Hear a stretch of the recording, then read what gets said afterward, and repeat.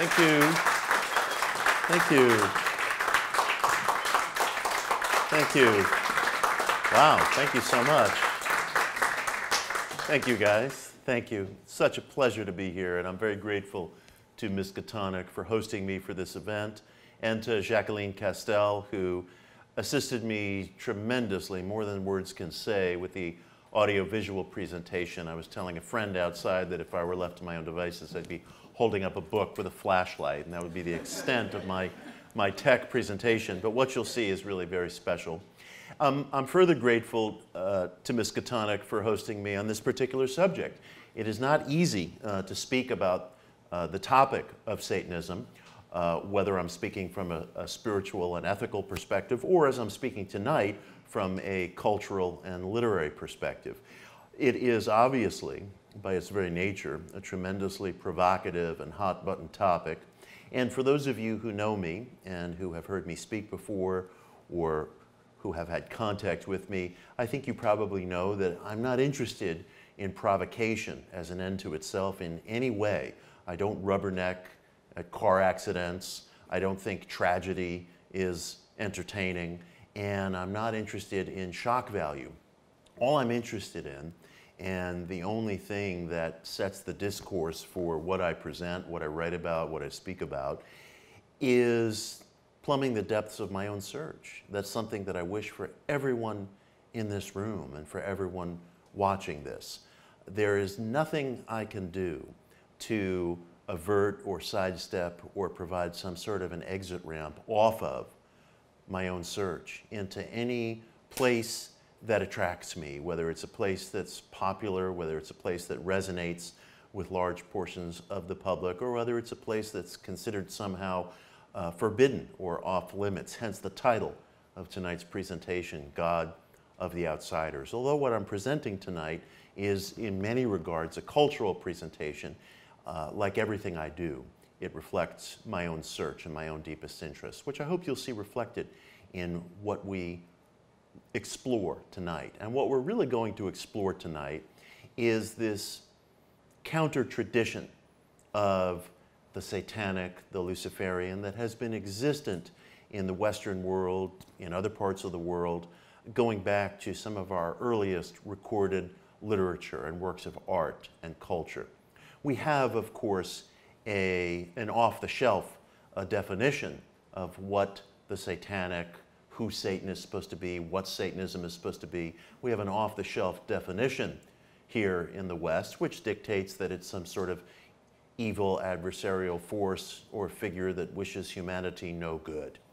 And I have an entirely different point of view, which is not one that's just self-generated or self-created, but which is one, as I hope to show from tonight's demonstration, which is one that has a thread of history that extends back to some of our earliest expressions in the Western world, in the Eastern world, and in different cultures.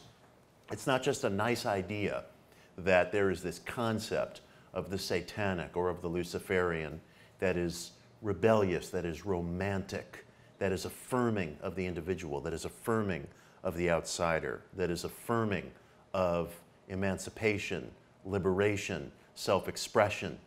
That's not just a platform that I came up with yesterday to suit my own interests and upon which I decided to hang the term Satanism, but in fact, it's a real counter-tradition, an esoteric tradition in the truest sense that has existed in the form of some of our earliest artistic, literary, ethical, spiritual, and cultural traditions. And so we begin, and so we begin. My first discovery of the satanic probably came during the period of my upbringing in Eastern Queens, where I received an Orthodox bar mitzvah in what was a fairly traditional Jewish community in the towns of Belrose and New Hyde Park.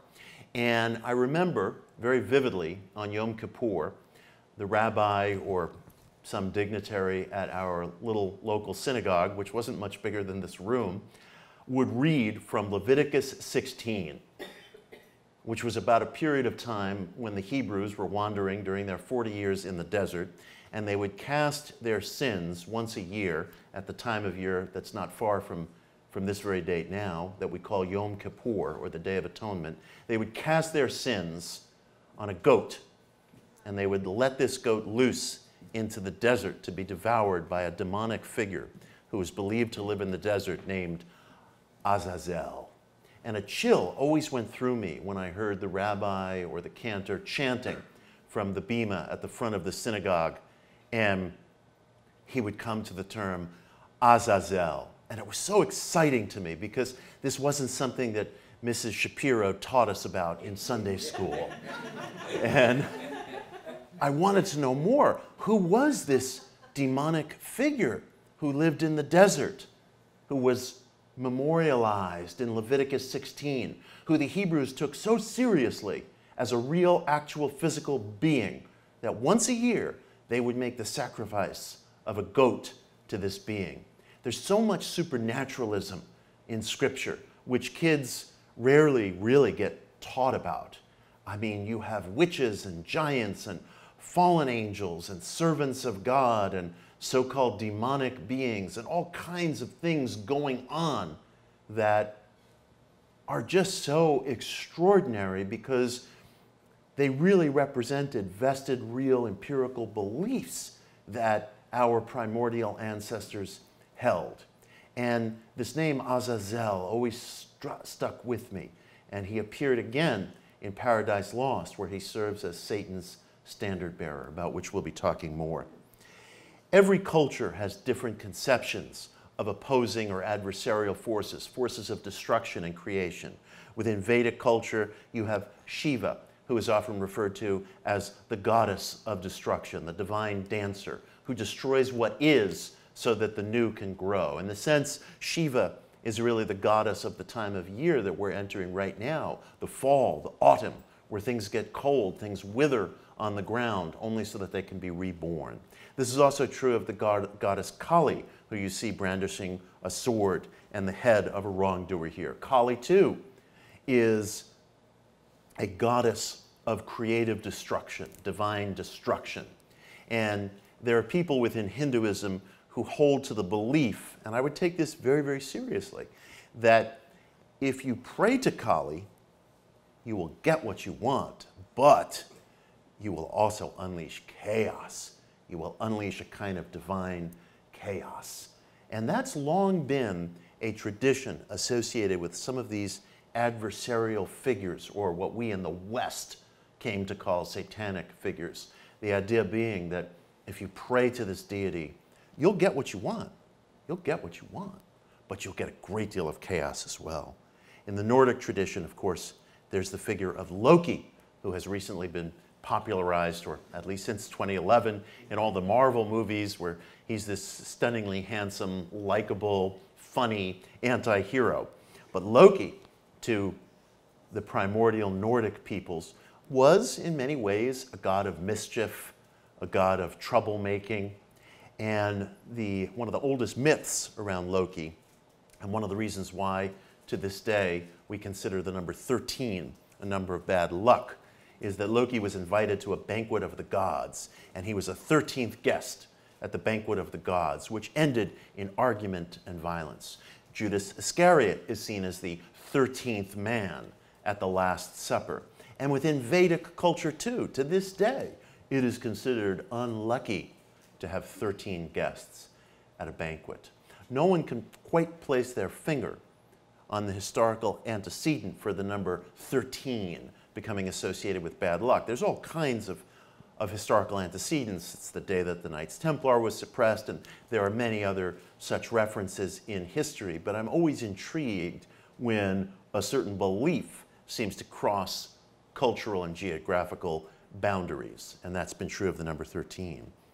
Another adversarial figure who appeared in Hellenic culture is Prometheus. Prometheus, who was said to steal fire from the gods and bring it down to humanity, thus completing humanity's development and capacity to cook food, to forge metal, to clear forests, to really live and exist as sentient beings. And Zeus, or Jupiter, was so furious with Prometheus for committing the crime of bringing fire to humanity that he imprisoned him for all eternity on a mountainside where an eagle would come each day, eat out his liver, the liver would grow back at night, and then the next day, chained Prometheus would have to endure the agony of the eagle eating out his liver again until Prometheus was freed by Hercules.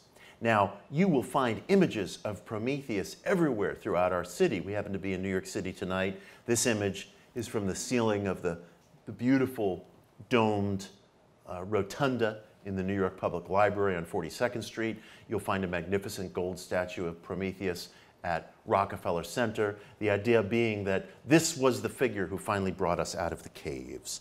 Another figure from antiquity was the horned god Pan. The horned god Pan, half goat, half man. And Pan was associated with wine and music and sexuality and the bacchanal. You'll begin to develop an understanding of why horned beings came to be associated with the satanic. Although again, there's this tantalizing cross-cultural quality to all this. Just as I was describing the number 13 appearing in widely dispersed cultures, the Hebrews are casting their sins upon a horned goat, which came later to be called the scapegoat.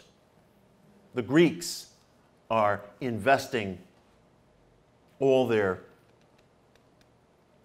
qualities of lust and music and libertine behavior and sexuality on a horned god, Pan, Pan. And here is another figure from ancient Egypt, Set, the god Set. I took that picture myself. It's very, very hard to make out, I know. I took that at the Egyptian Museum earlier this year when I was in Egypt with my friend Ronnie Thomas, who's here tonight, who's a film director, and I'll be saying a little bit more about that. But Set is sometimes seen as a Satan archetype within the Egyptian pantheon of gods. And no one can quite say what Set is. Scholars and historians will refer to the Set animal, because the protrusions from the top of his head, and he generally is depicted as a man, they're not quite horns, they're not quite ears. His snout sort of has the appearance of a jackal. His body is that of a man. So no one can quite say what Set is. But again, there are these beautiful horn-like structures emerging from the top of his head. It's easy to understand why the Hebrews and the Egyptians would have something in common, because they lived in the same neighborhood, so to speak. But the Greeks didn't have much cultural contact with that world going back to deep antiquity. So it's very intriguing. Another figure who constantly appears as a force of change, a force of creative destruction, a force of usurpation throughout all kinds of primeval cultures is, of course, the serpent or the snake. And this is a Renaissance era depiction of the snake in the garden, supposedly tempting Eve. Now, I make a very different reading of Genesis 3 than the traditional one, and I think it can be supported. If you look at Genesis 3 very carefully, you'll see the possibility of a story that's different from the traditional understanding. The traditional understanding is that the devil, so to speak, in the form of the serpent, tempts Eve to eat this apple from the tree of knowledge of good and evil. She obeys the serpent, seduces Adam into also biting from the apple, and suddenly they're no longer these beatified, beloved, childlike beings living in paradise, but they're grown, mature men and women who have defied the word of God. And God expels them from the garden, and they're forced to dwell east of Eden. And this is said to be the fall of humanity. But look at it from another perspective. Look at it from another perspective. Now, Genesis 3 actually makes reference to two trees. One is the familiar tree of knowledge of good and evil. The other is the tree of life. And some scholars have theorized that they're both the same tree. And here you have this God, this creator, Yahweh, Jehovah, who places humanity into an untenable position. They are told, Adam and Eve are told, in effect, yes, you can live here in the garden, and you'll be fed, you won't need clothes, you'll be taken care of, you'll have the run of the place, but there's one thing you can't do, taste of knowledge. Taste of knowledge.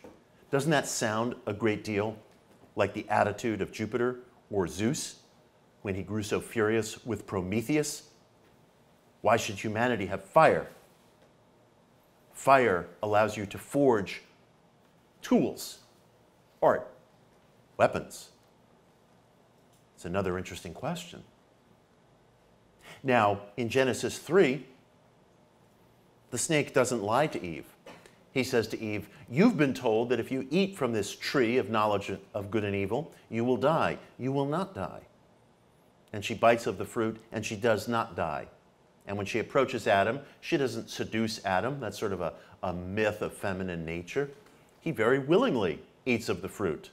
And yes, they are expelled from the garden. And yes, they do have to labor. And yes, Eve does experience pain in childbirth, gives birth to 2 sons, Cain and Abel. And Cain, as we know, commits an act of fratricide. But it could be that friction is the price that we pay for sentient awareness.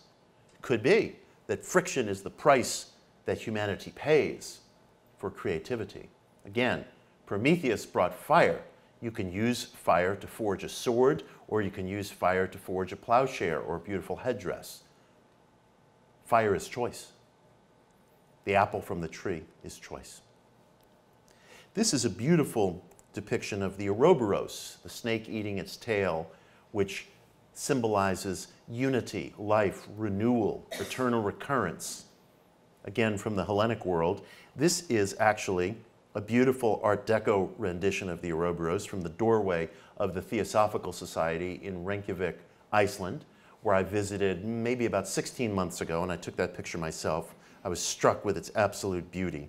But it's an example of how the snake shows up again and again in all different cultures, Vedic, Hellenic, Egyptian, and Hebraic, as being a usurper, a revolutionary.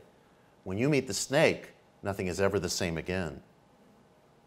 And you could see how humanity, as we exist today, began to shape some of its perceptions and counter-perceptions of this adversarial force. You see it in the book of Revelation.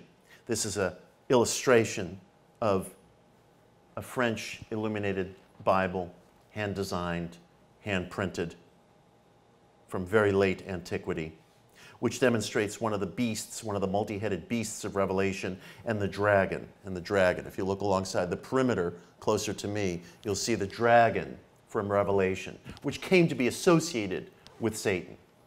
It's very important to realize, as I'm sure many of you in this room know, that when the term Satan appears in Scripture, it means its Hebrew definition is some sort of adversary or opposing force. It's very open to interpretation. It's only been over the course of many, many centuries that we, as a Western culture, came to define the satanic as the devil, the guy with the tail, the pitchfork, the horns, who tempts you, who's evil. A dragon is what appears in Revelation. A dragon causes a great ruckus and fight and friction in heaven, and is thrown from heaven, and temporarily has control over earth until he experiences final vanquishment. A dragon blesses this beast, this multi-headed beast, who serves temporarily as kind of lord and master over the earth. So again, you see a serpent committing an act of usurpation, and this dragon being expunged from heaven is a large part of where the idea comes from that Satan was defeated and kicked out of heaven, that Satan was this rebellious angel who wanted to run things his way, or at least not bow to a God who denied knowledge to men and women in their earliest inception. And he suffered for it. He was expelled, again, not from a garden, but from the heavens, and served within this place called hell, which we'll later come back to. Here's another example of a serpent in the Bible. This is the figure of Leviathan, who appears several times in the Old Testament, in Job, in Isaiah, in Psalms. Leviathan is, again, this serpent who opposes the status quo and has become associated with the satanic. And here you see, in this illuminated manuscript from the medieval period, the so-called Antichrist, spoken of in Revelation on the back of Leviathan. Another aspect of Scripture that's come into the Western mind is this idea of fallen angels. Fallen angels. In Genesis and in the apocryphal book of Enoch, we're told that there were these angels called watchers who came to earth to consort and mate with beautiful women on the earthly plane. And they gave birth to offspring called the Nephilim, who were giants and who terrorized the earth. You'll find references to giants at several points in Hebrew Scripture. You'll find references to these giants in a fuller, more explicit way in the apocryphal book of Enoch. So the idea was that these watchers, these so-called fallen angels, came to earth, mated with women, gave birth to a race of giants, and it may have required the great flood recorded in Noah to wipe out this race of giants. But you see how these threads start to converge. Fallen angels, snakes, serpents, the expulsion from the garden, the expulsion from heaven, this idea that there's this paradise-like state that somehow was opposed, and that the forces of opposition, which came to be called satanic, demonic, and so forth, the forces of opposition represent everything according to the traditional telling that is negative, violent, bad, tempting. But again, there's another telling. There's another telling. There's a telling that reflects a kind of legitimate rebellion against an authority who didn't want humanity to emerge from the cave, who didn't want the apple of truth to be bitten into, who didn't want fire with its potential for creativity and destruction to be possessed by humanity. There also appears in Scripture a tremendous ambiguity about the dichotomy between God and the so-called devil, as this opposing force came to be known. And you see that in the book of Job. We're told in the book of Job that the so-called satanic figure makes a wager with God that one of his most pious acolytes, the rich, virtuous, plentiful man known as Job, could be tormented and tempted to renounce God. And Jehovah in the book of Job, I think rather cruelly, agrees to this bet. And Job is put through torment after torment after torment, and he retains his faith, but the book leaves humanity with this existential riddle of why? What was this all for? Was there any purpose? And when Job complains to God and said, why did you put me through all this torment? Why was I the butt of this cosmic gamble between you and Satan? And demands of God an explanation. And God responds to him only, were you there when I created the earth? Were you there when I created the heavens? In other words, what right have you to ask me to justify my actions? I personally find that a profoundly dissatisfying exchange. You're beginning to detect my sympathies, aren't you? We all have them. It's very reassuring to hear you laughing, because with this light shining in my face, I can't see any one of you. So, you know, oral feedback is literally the only thing that tells me whether you're grooving to any of this. And finally, I've spoken of Satan, but I haven't spoken of Lucifer, the figure of Lucifer. This is one of the most controversial terms to emerge from Scripture, because again, there isn't any devil-like figure called Lucifer who appears in Scripture. What appears in the book of Isaiah is a reference to Venus as the morning star, and the morning star, once so proud, once so resplendent, is brought low. So Lucifer, the light bearer, is a rough, vulgar Latin translation of the Aramaic term for morning star. And as that term is used in the book of Isaiah, it's believed to refer to the king of Babylon, with whom the Hebrews were locked in battle at the time the book of Isaiah, or the prophecy of Isaiah, was written.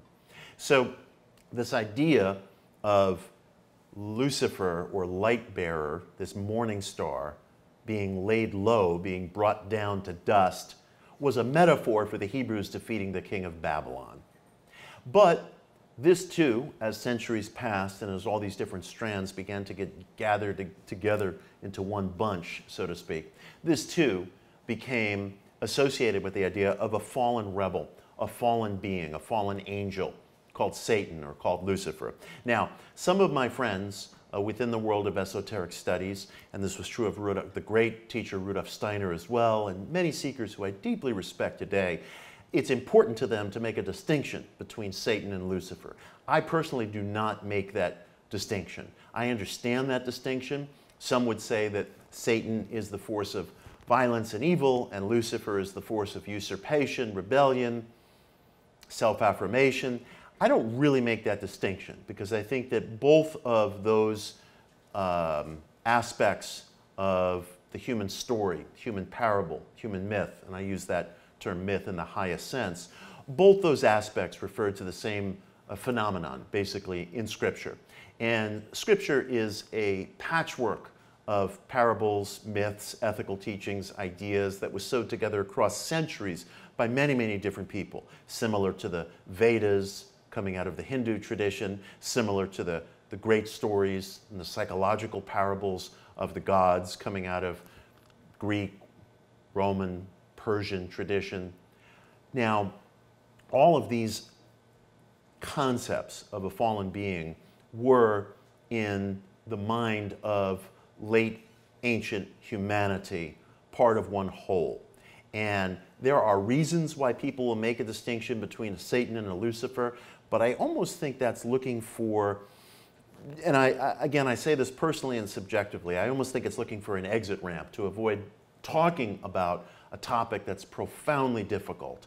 And I don't make any such distinction. I think they are branches from the same tree. The concept of hell also began to occupy the Western mind, especially in late antiquity and the Middle Ages. And some of these concepts, as I was alluding with Satan and Lucifer, they're referred to very metaphorically and indirectly in Scripture. The Hebrews spoke of Sheol, which was a place that all the dead went, similar to the place called Hades in the Hellenic tradition. The New Testament began to speak more in terms of paradise versus Sheol as a place of hell. So people began to think of hell or an underworld in more concrete, physical, empirical terms with the rise and advent of Christianity and with the eventual popularization of New Testament scripture in the form of Latin. And it was Dante's Inferno in the early Renaissance that helped, I think, demarcate hell as an actual physical, concrete place in the Western mind. Dante served as a kind of magnetic north to distill all of humanity's ideas about hell. And he spoke of hell as being a place composed of 9 circles. The first circle was what we would call limbo or purgatory, where you went if you weren't so bad, but didn't quite qualify yet to have your ticket punched into heaven. And the 9th circle was the place where Satan himself dwelt, and that was where the worst of the worst went. Now, I don't believe in this conception of hell. I think this conception of hell is a legalistic idea that was developed by a culture that needed to stratify itself and kind of create a hierarchy of who's acceptable and who's not acceptable. But I would note, especially to those who may be watching on video, that if you do hold to a traditional conception of hell and you take seriously what Dante was talking about, it might interest you to know that the 9th circle, the place where the worst of the worst went, was a place reserved for those who committed acts of treachery. Acts of treachery. And part of my code, which I hope I abide by, especially since I'm speaking of it publicly, is that I believe it's extremely important to abstain from gossip and disloyalty. I believe solidarity is extremely important, something I'll speak about later. And people who have traditional conceptions of hell ought to keep in mind that he who shaped the concept of hell most fully in the Western mind, believed that the treacherous were those who were bound for the worst part of it. Finally, I was referring to the idea of a hierarchy within Western culture. Who's in, who's out? Who are the good guys? Who are the bad guys? Well, the use of horns in art and literature became very confusing in the Western mind, especially with the unveiling of Michelangelo's great statue of Moses, in which he depicts Moses with a pair of horns protruding from his head. Michelangelo wasn't making any kind of primeval anti-Semitic statement or anything like that. He was working off of a Latin translation of scripture that described Moses descending from Mount Sinai after having received the Ten Commandments from God, with his face covered with horns of light, horns of light. It would have been better translated as rays of light, rays of light. But it became a folk belief that Jewish people had horns, to the extent where I had a playwriting teacher in high school. I went to the Long Island High School of the Performing Arts. I had a playwriting teacher who was a Jewish refugee from the Holocaust during World War II, and she and a small group of her friends were being led through an English town that was giving them safe refuge during the Second World War. And she said there was a woman who leaned out of her window while these young girls were being walked through this town where they were being given refuge. And in a very thick Cockney accent, the woman said, "Those are Jews? I thought Jews had horns." So this belief was still active well into the 20th century. And I don't think it was something Michelangelo ever intended as a mark of hatred. It was just a mistranslation of scripture, and it fed into a mythos of the Jew as Christ killer. And so you had this notion that the Jew had horns, the mark of the devil, of the opposer, of the adversary. This little amulet, this pendant that you see there, was one that my mother gave to me. It was a family heirloom. It's from the early 20th century, which depicts Moses in a more accurate light according to Scripture. You'll see, rather than horns, he has rays of light coming out of his head. Now, in the Middle Ages, in the Renaissance, popular literature and things that were really intended as entertainment came to do a great deal to shape our conception of this opposing force, to shape our conception of Satan and the satanic. And one of the most popular forms of cultural expression that shaped the public's outlook on the satanic was Christopher Marlowe's play Dr. Faustus, in which the figure of Dr. Faustus famously makes a pact with the devil, and he makes this deal that in exchange for worldly pleasures and omniscient knowledge, he will give the devil his soul. And here in this late 60s production of Marlowe's Faust at the British National Theatre, you see the sorry results of Faust's pact with the devil. But it's important to understand that there have been many different iterations of the Faust legend. Faust is almost certainly thought to have been a real person. There have been many historical arguments over his identity, but more or less he was probably some kind of a radical theologian and an alchemist who lived in Central Europe in the first half of the 1500s, and he was rumored to have sold his soul to the devil, so to speak. He made a pact with the devil, a topic that we'll come back to, a topic that some people feel had antecedent in Scripture. And so Marlowe, it's very important to understand this. Marlowe wrote Faust. First of all, it was towards the end of his own life. He died at the very young age of 29 in 1593. When Marlowe wrote Faust, there were the beginnings of a backlash against some of the occult experimentation that had gone on during the Renaissance, particularly in the German-speaking area of Central Europe, between the Rhine Valley in the west and Prague and Bohemia in the east. That area, that German-speaking area, was a hotbed of occult experimentation. People were interested in alchemy and astrology and different forms of divination, reincarnation, number symbolism, all things that were considered verboten by the church, but which were being rediscovered by Renaissance scholars and translators who were beginning to translate ancient manuscripts that were coming out of Greece, Rome, Egypt, Persia. And suddenly, there was a vogue among educated classes in teachings that came to be called occult, occult being a Latin term for hidden. And the Renaissance mind was very aroused and excited by this idea that there was this primeval spirituality that was older than Christianity, that was older than Judaism, that was older than anything the world knew. And this was probably the kind of thinking that inspired the real figure known as Faust. And his virtuosity in folklore was attributed to making some sort of a pact with darkness. Marlowe, in his play Faust, really fed into that. There was a somewhat polemical quality to the play. But there was another iteration of the Faust myth, and that was written by Goethe many, many years later in 1832.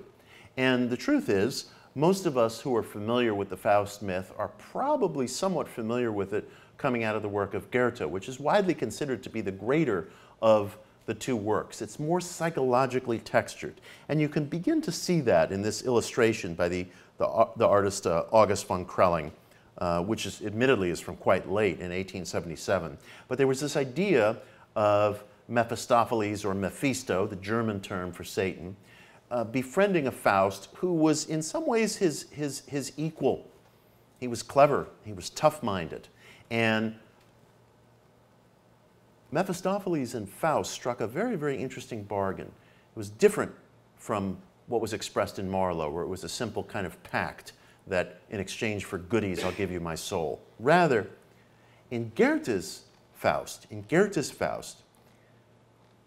the figure of Faust is somewhat the devil's equal intellectually, and he doesn't trust Mephistopheles to keep his word. And Mephistopheles says to him, look, I'll tell you what, I'm going to give you everything that you want, sexually, intellectually, materially, and the deal is that if I deliver to you so much happiness that you experience a moment in which you would want to dwell forever, only then will you die. It's an unusual sort of bargain.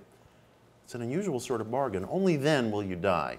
When you're so happy that you're experiencing a moment that you would like to endure for all eternity, then I get your soul and you have to serve me in hell.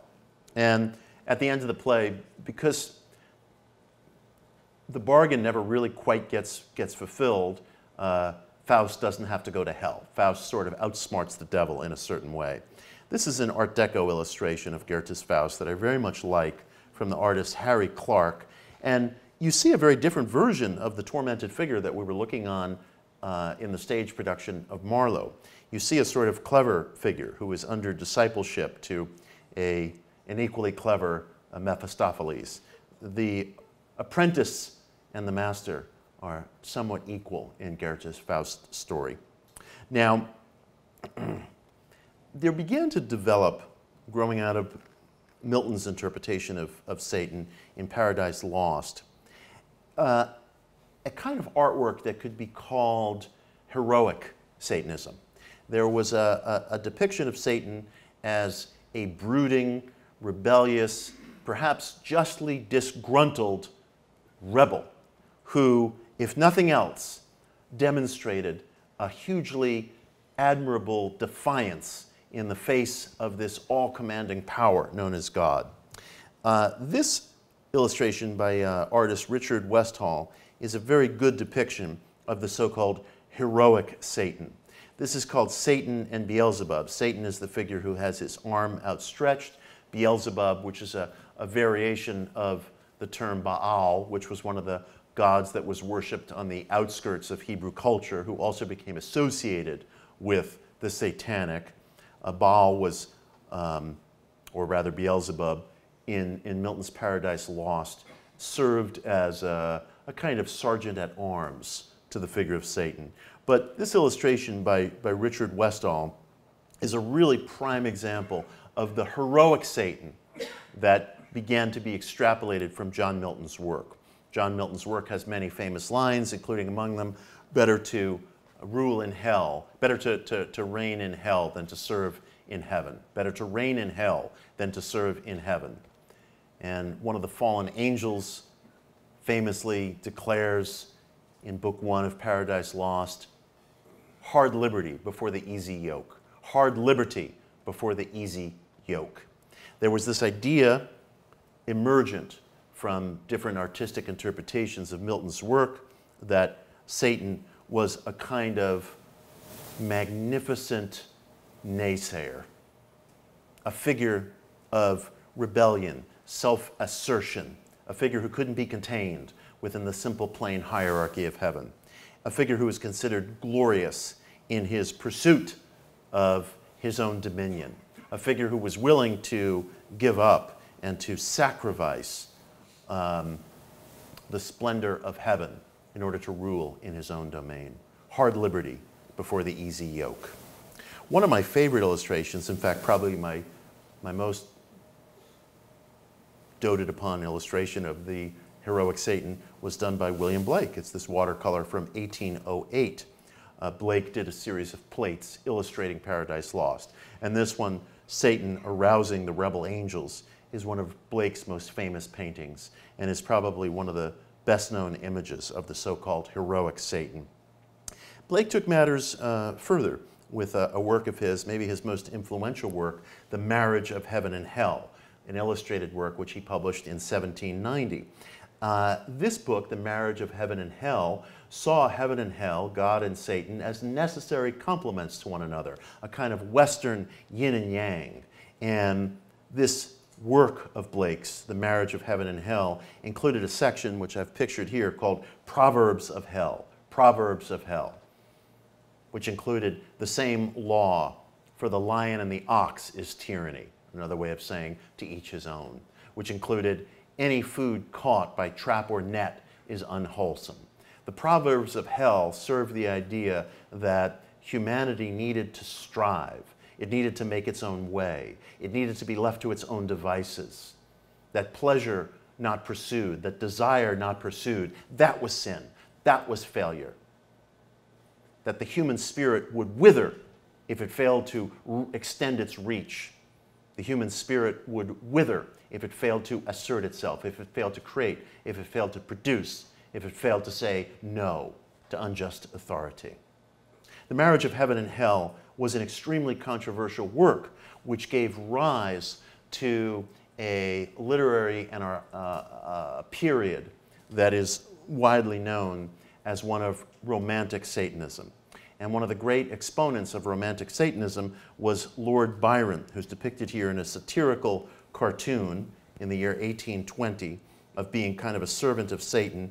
And you'll see that Lord Byron's cloved foot is stepping on a book, which is the Book of Revelation.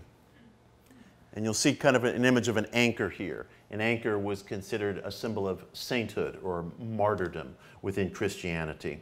Now, Lord Byron's sin, and the reason that he was satirized this way, is that in 1821, roughly contemporaneous to this illustration, he wrote a wonderful, wonderful play called Cain, which is little read today. You can find it on the internet. It's very simple, it's very short, it's very beautiful, it's very compelling. In Lord Byron's Cain, he attempted to tell the story of Cain and Abel from Cain's point of view. And it's fascinating. It had never been attempted before. He attempted to do for Cain what John Milton had done for Satan, which was to sort of look at things from his point of view and ask, well, what is the so-called bad guy thinking? And in this wonderful short play, Lord Byron depicted Abel as a kind of hectoring fundamentalist who was always trying to force his piety upon Cain. And Cain was an inventive, disgruntled rebel who struggled and failed to find his way in life, only to have his pious, blessed brother constantly trying to force his own form of worship onto Cain. And Cain, striking out in a moment of emotional anguish, unintentionally kills his brother, commits an act of fratricide. And Cain, in this play, has a very detailed dialogue with Satan. And Satan says to him, I know the thoughts of those who sleep in dust. I am among them, and I know the thoughts of you. And Satan becomes a kind of father figure to Cain. Cain becomes Satan's Faust in a certain sense. And it's sort of an expression of how violence is beget from the human tendency to want to tell other people what to do. A principle that I hold to very, very deeply. That Abel's lust, Abel is always depicted in Scripture as this pious, blameless being, but Abel's lust in Lord Byron's work is that he desires and cannot live without telling his brother what to do. And that is what begets violence. Yes, the violence is tragic, it's emotional, it scars Cain for the rest of his life, but it grows out of his opposition to being told what to do. Byron came under a great deal of fire for promulgating this point of view, which you see depicted in this satire. Another figure who was satired as a pawn of Satan was an American figure, Victoria Woodhull. Victoria Woodhull, which some of you have probably heard of. Victoria Woodhull was a famous trance medium who presided over seances, was a medium to the railroad magnate Cornelius Vanderbilt, and she was an advocate of free love, universal suffrage, democratic socialism, and she became the first woman to address a joint session of Congress in the year 1871. She spoke before Congress and delivered a speech on behalf of universal voting rights, which was called the Woodhull Memorial. And if you look up Woodhull Memorial on Google later, don't do it now, you'll find what stands up today as a very compelling speech on behalf of universal suffrage. At the end of her speech, she was asked by reporters where she got her ideas because they couldn't fathom that a woman could express herself with such power and dignity. And she said, well, it so happens that I have this tunic-wearing spirit guide who appears to me in dreams and has given me all my ideas since I've been a little kid. The next year, Woodhull ran for president on the ticket of a party called the Equal Rights Party. I don't think she appeared on a single ballot, but she ran a protest campaign for the presidency. This was an era in which women didn't have the right to vote and wouldn't for another couple of generations, and she was launching this protest campaign with which the satirist Thomas Nast, writing in Harper's Weekly, depicted this cartoon image of her with satanic wings reading, "Get thee behind me, Mrs. Satan." So that's what Lord Byron and Victoria Woodhull were treated to. The idea of a satanic or Luciferian force as a force of liberation was one that really took on steam in the late 19th century. You'll see this 1894 calendar from Stockholm, Sweden is called Lucifer, a worker's calendar. You'll see next to it Lucifer, a journal, which was published in fall of 1887 by Madame H.P. Blavatsky, who I'll be talking a little bit more about later, the great Russian world traveler and controversial occultist. And they probably, the publishers of these journals, and Madame Blavatsky in particular, would have made this distinction to which I referred earlier to the Luciferian and the Satanic. And Madame Blavatsky certainly would have said that such a distinction was relevant, it was necessary, and she saw Lucifer as a force of rebellion. Again, I don't personally make that distinction. I think it's more rhetorical than it is absolutely organic, but it's important to note that some do, and that should be respected. Finally, another view of the Satanic, which is less than heroic, was found in Dostoevsky's novel, The Brothers Karamazov, which he published in its final form in the year 1880. And in 1969, there was an extraordinary movie version of The Brothers Karamazov made in the Soviet Union, and it depicted a confrontation between the character Ivan and a figure representing the devil, which may have been real or which may have been a figment. And we're going to take a look at that now. And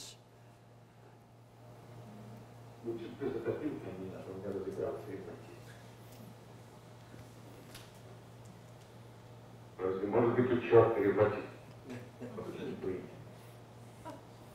Если это воплощает в человека, то принимает последствия.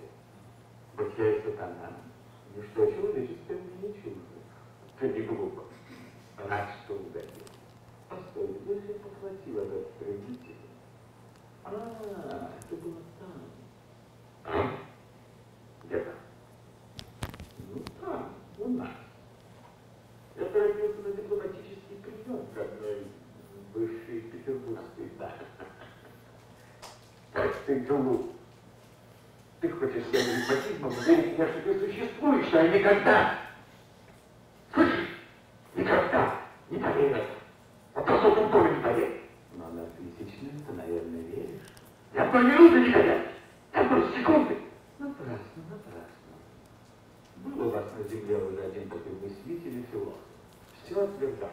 Законы, совесть, вера. А главное, будущую жизнь. Понял? Думал, что прямо вам нравится? Нет. Перед ним выбился жизнь, изумился и воздвигал. Это противоречит моим убеждениям. Стой! Это я поймал. Это анекдот я сам сочинил, когда еще был в гимназии. Поймал, поймал, поймал. Нет, это я тебя поймал. Я тебе твой же анекдот рассказал, чтобы ты окончательно во мне разуверил. Ну что ж, цель твоего появления уверить меня, что ты есть. Именно. Но колебать. Но беспокойство, но борьба веры и неверия. Это ведь такая мука для совестливого человека, вот как ты, что лучше повеситься. Я тебя вожу между верой и безверием, поперек. Послушай, может быть, ты сам в Бога не веришь? Как тебе сказать, если ты серьезно, я... Есть Бог или нет? Не знаю, голубчик, ей-богу, не знаю. Знаешь, а Бог видишь? Видишь, а не веруешь? Нет, нет! Ты не сам по себе! Это я! Я! Я! Я! Я! It's an arresting clip, isn't it? Now, Dostoevsky's interpretation was that Satan, whether real or not, and we're left to wonder in this clip, torments the individual by placing him or her into a constant state of doubt.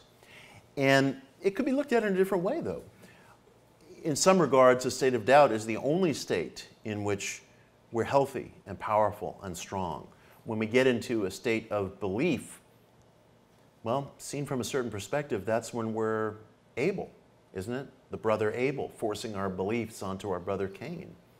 That may be where violence comes from. That may be where ultimate friction comes from. Certainty. Certainty. So it could be seen that a state of doubt, a state of uncertainty, is perhaps humanity at its highest. Concurrent with these developments was an occult revival in Europe, which eventually began to spread all around the world.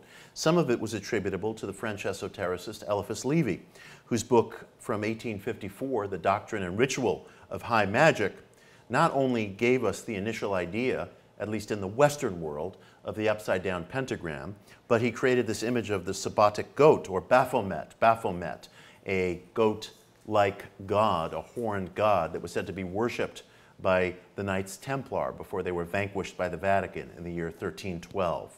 And Lévy's beautiful and magnetic sketch of the Sabbatic goat eventually became paired with the term Baphomet, which he also uses in his 1854 book. And this figure became probably the most popular and widespread depiction of the satanic, and it endures as such within the 21st century world. This idea of the upside-down pentagram is a very alluring idea, and I think it was popularized in the fullest sense by a woman I mentioned earlier, and that was Madame H.P. Blavatsky. Madame Blavatsky, shortly before her death in 1891, published her magnum opus, The Secret Doctrine, a 2-volume encyclopedia occultum in which she ventured all kinds of extraordinary topics and theories about the cosmic genesis and purpose of humanity. And one of the things that she wrote about early in her first volume was the existence, as you can see here on the screen, of the symbol of the Kali Yuga, or the current debased age that we're in, as being a 5-pointed star reversed. and she made the point that within Vedic culture, there were magicians of the left-hand path who practiced a concept of self-affirmation to the exclusion of all other values. So a magician of the left-hand path might say that his or her highest principle is not thy will be done, but my will be done. Thy will be done being deference to God, being a right-hand path principle. My will be done being veneration and elevation of self, that being the central principle of the left-hand path. The symbol of which, as Madame Blavatsky brought to Western attention, is this upside-down pentagram, which was illustrated for probably the first time in modern Western culture by this magician named Stanislas de Goita in his book, well, it could be called The Book of Black Magic in 1897. Now you'll see here this full, complete illustration as de Goita produced it of the reverse pentagram, the horns up pentagram, and there's Hebrew lettering around it, which if you go counterclockwise reads Leviathan, Leviathan. Leviathan being the serpent that we talked about earlier from Scripture. And across the top is the phonetic spelling of Samael, Samael, who's said to be in Judaic folklore the name of the demon who wrestled with Jacob one night and left Jacob walking with a limp.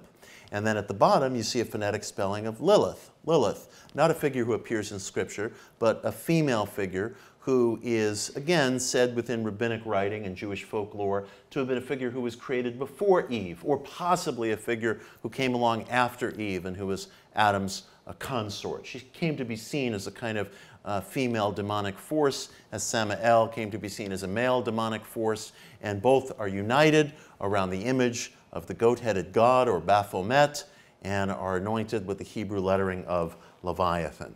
And it wasn't very long before the upside-down pentagram began to appear in a variety of sources, to the point where we have this image today, not specifically credited to any artist, but kind of an amalgam of some of these images. That's the image today that's used by the Church of Satan and all kinds of heavy metal kids around the world. I probably have a tattoo of this somewhere on me, and it's an image that's recognizable all over the world. Also roughly contemporaneous with this period of time was the publication of a French book, Là-bas, or Down There, by a writer named J.K. Huysmans, who made the case in this novel that there was something called the Black Mass that was getting celebrated in high circles throughout Paris and other portions of France. And one hears a great deal about the Black Mass in popular culture. There's no exact liturgy or family tree that points to the existence of a Black Mass. It's one of these things that was referred to and talked about in popular culture, just like the Faust myth was, and eventually certain people like Huysmans began to write it down, began to integrate it into works of art. So it sort of became a kind of fait accompli that the public mind, the popular mind, began to believe in the existence of a Black Mass that was hidden and being practiced out there. And early cinema helped to solidify this idea in the public mind, sometimes in some of the most pioneering works to emerge from silent early cinema. And we're going to take a look at one right now, which is a silent film. This is not scored. This is completely silent. Produced in Sweden in 1922 by the really visionary director Benjamin Christensen, called The Black Mass. And it is just breathtaking. So take a look.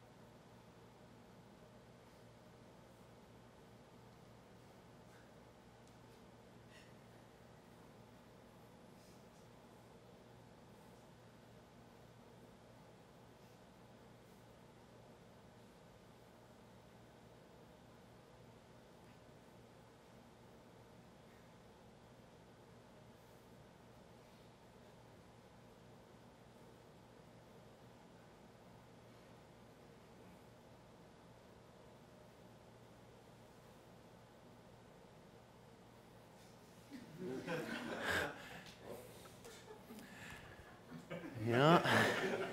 He stopped at nothing.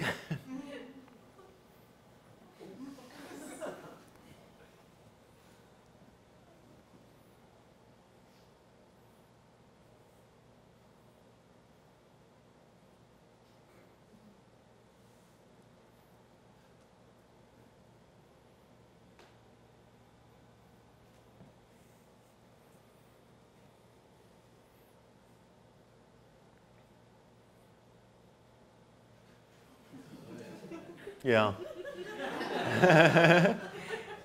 Now, it's just extraordinary that in the year 1922, when electrical lines and telephone lines hadn't been extended to many parts of the world, somebody could have created a work like this with this use of light and shadows and costume. You can only imagine how extraordinary this must have felt to somebody a century ago, sitting in a dark theater watching this with some sort of a musical score, presumably being played in the background, and how persuasive and frightening it was.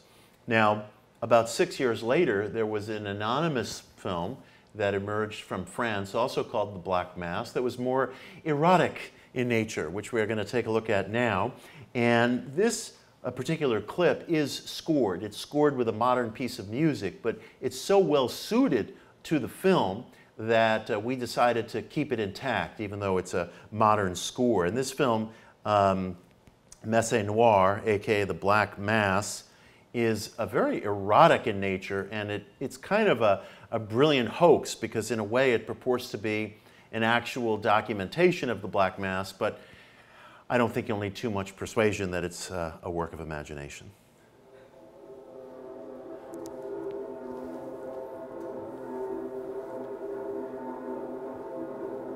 Oh, trigger alert, there's nudity. Yeah.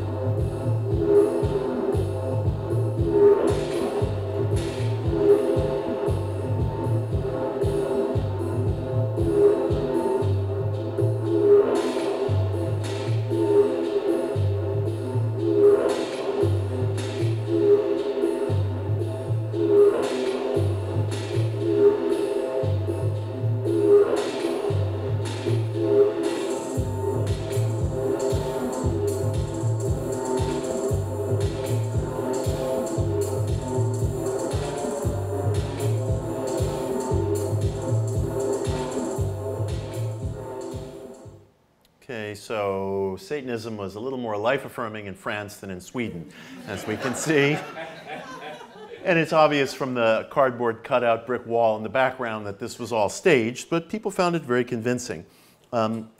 Here is just one of the most extraordinary figures from avant-garde culture of the 1920s, the actress and socialite Louisa Casati, who is pictured here with boa constrictor in Paris in the early 1920s.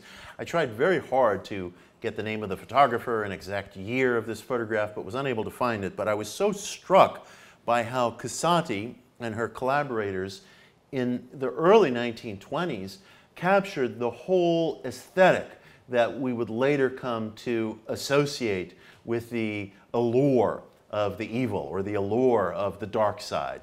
is a better way of putting it. This is the aesthetic that would later be brought to the stage, as we'll see, by heavy metal bands and hard rock acts. This was the aesthetic that, in a more tame way, was brought to Disney films and to cartoons. The whole idea of the dark side being sexy, alluring, erotic, evocative. You know, this woman captured this in the space of a single photograph. And here was another great aesthetic figure, the artist and magician Aleister Crowley. This photograph from 1921 is one of the most famous of Crowley's. Crowley was not, strictly speaking, a Satanist. He didn't believe in the existence of an actual devil. He did believe in the existence of a hierarchy of unseen beings, angels, demons, spirits, who could contact you or you could contact, whose forces and influences could be felt on or through you. There was an unseen figure named Aiwass who became his spirit guide, and through Crowley, Aiwass dictated a channeled work of literature in 1904 in Cairo called the Book of the Law. So Crowley certainly believed in a hierarchy of spirits, angels, demons, but the existence of an actual Satan was not part of his belief system, although he was a great provocateur. So he referred to himself as the great beast or the wickedest man alive, and he loved jousting with the British press. We could do a whole night on Aleister Crowley, on what was beautiful about him, what was ugly about him. There was certainly plenty of both. But what must be said is that he was a great aesthete. He was a great performance artist. He was a being who, like Luisa Casati, created some of our most lasting images of the occult, of the allure of the dark side. And you'll see on the upper corner right above me, this beautiful image of David Bowie echoes an image from 60 years earlier of Aleister Crowley posing in Egyptian regalia. Aleister Crowley appeared on the cover of the Sgt. Pepper's album. Aleister Crowley provided the aesthetic, as Casati did, for generations and generations of occultists.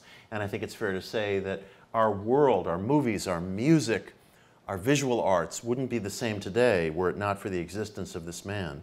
And here is a prime example. Here is a film that came out of the counterculture, a clip of Kenneth Anger's Lucifer Rising. And this is such an evocative, beautiful 30-minute abstract experimental film, of which we're only going to take a look at two small parts. The first part, I want you to look for the following. In the rebirth of Lucifer, as it's depicted in Anger's beautiful film, you will see a kind of unification of all the different pre-Christian faiths, Egyptian, Persian, Celtic, and in the second part you'll see a sun disk or a sun seed rising in the background of some beautiful Egyptian monoliths. And it gave birth, I think, to some of our ideas today about UFO sightings being messages from extra-dimensional beings. I also want to point one thing out before I run this clip, which is that I mentioned earlier that the director Ronnie Thomas and I were in Egypt earlier this year, where we were shooting footage for a documentary about the occult book, The Kabbalion. And let me tell you, it was tough going. Getting footage in Egypt today, as then, is not easy. It's expensive, it's difficult on a whole variety of levels, and it's absolutely extraordinary that Anger got the footage that he did, including right at the base of the Great Sphinx, which is part of what you're going to see.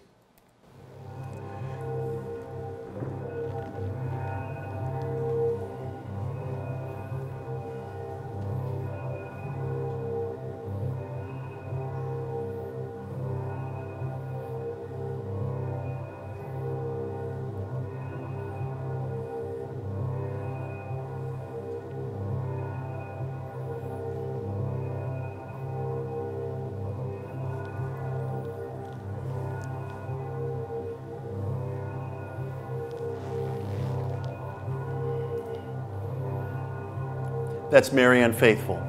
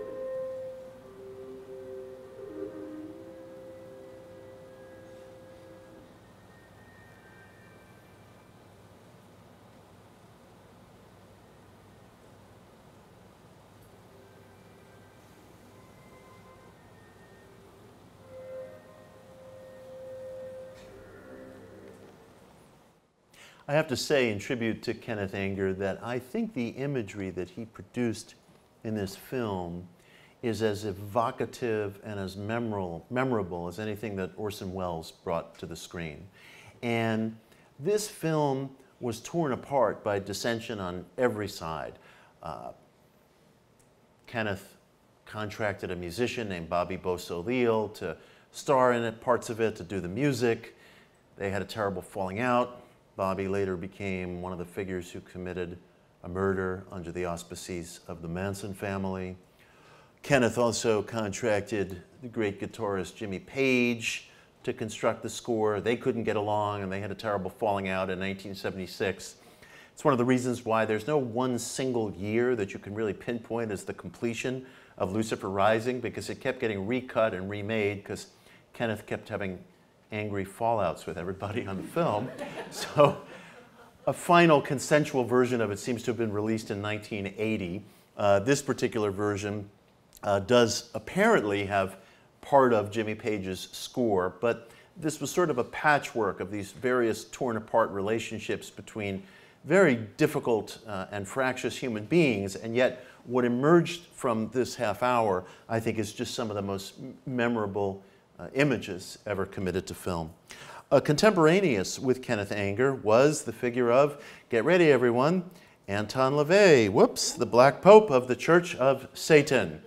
Anton, who was a jack of all trades, photographer, animal trainer, showman, musician, philosopher, writer, magician, declared that in 1966, God was truly dead, the Christian era was ended, and that it was the year of Satan. And he founded his Church of Satan in San Francisco. He presided over the Church of Satan from his house known as the Black House in San Francisco, struck up friendships with a variety of figures, including Jane Mansfield, with whom he is pictured here in 1967.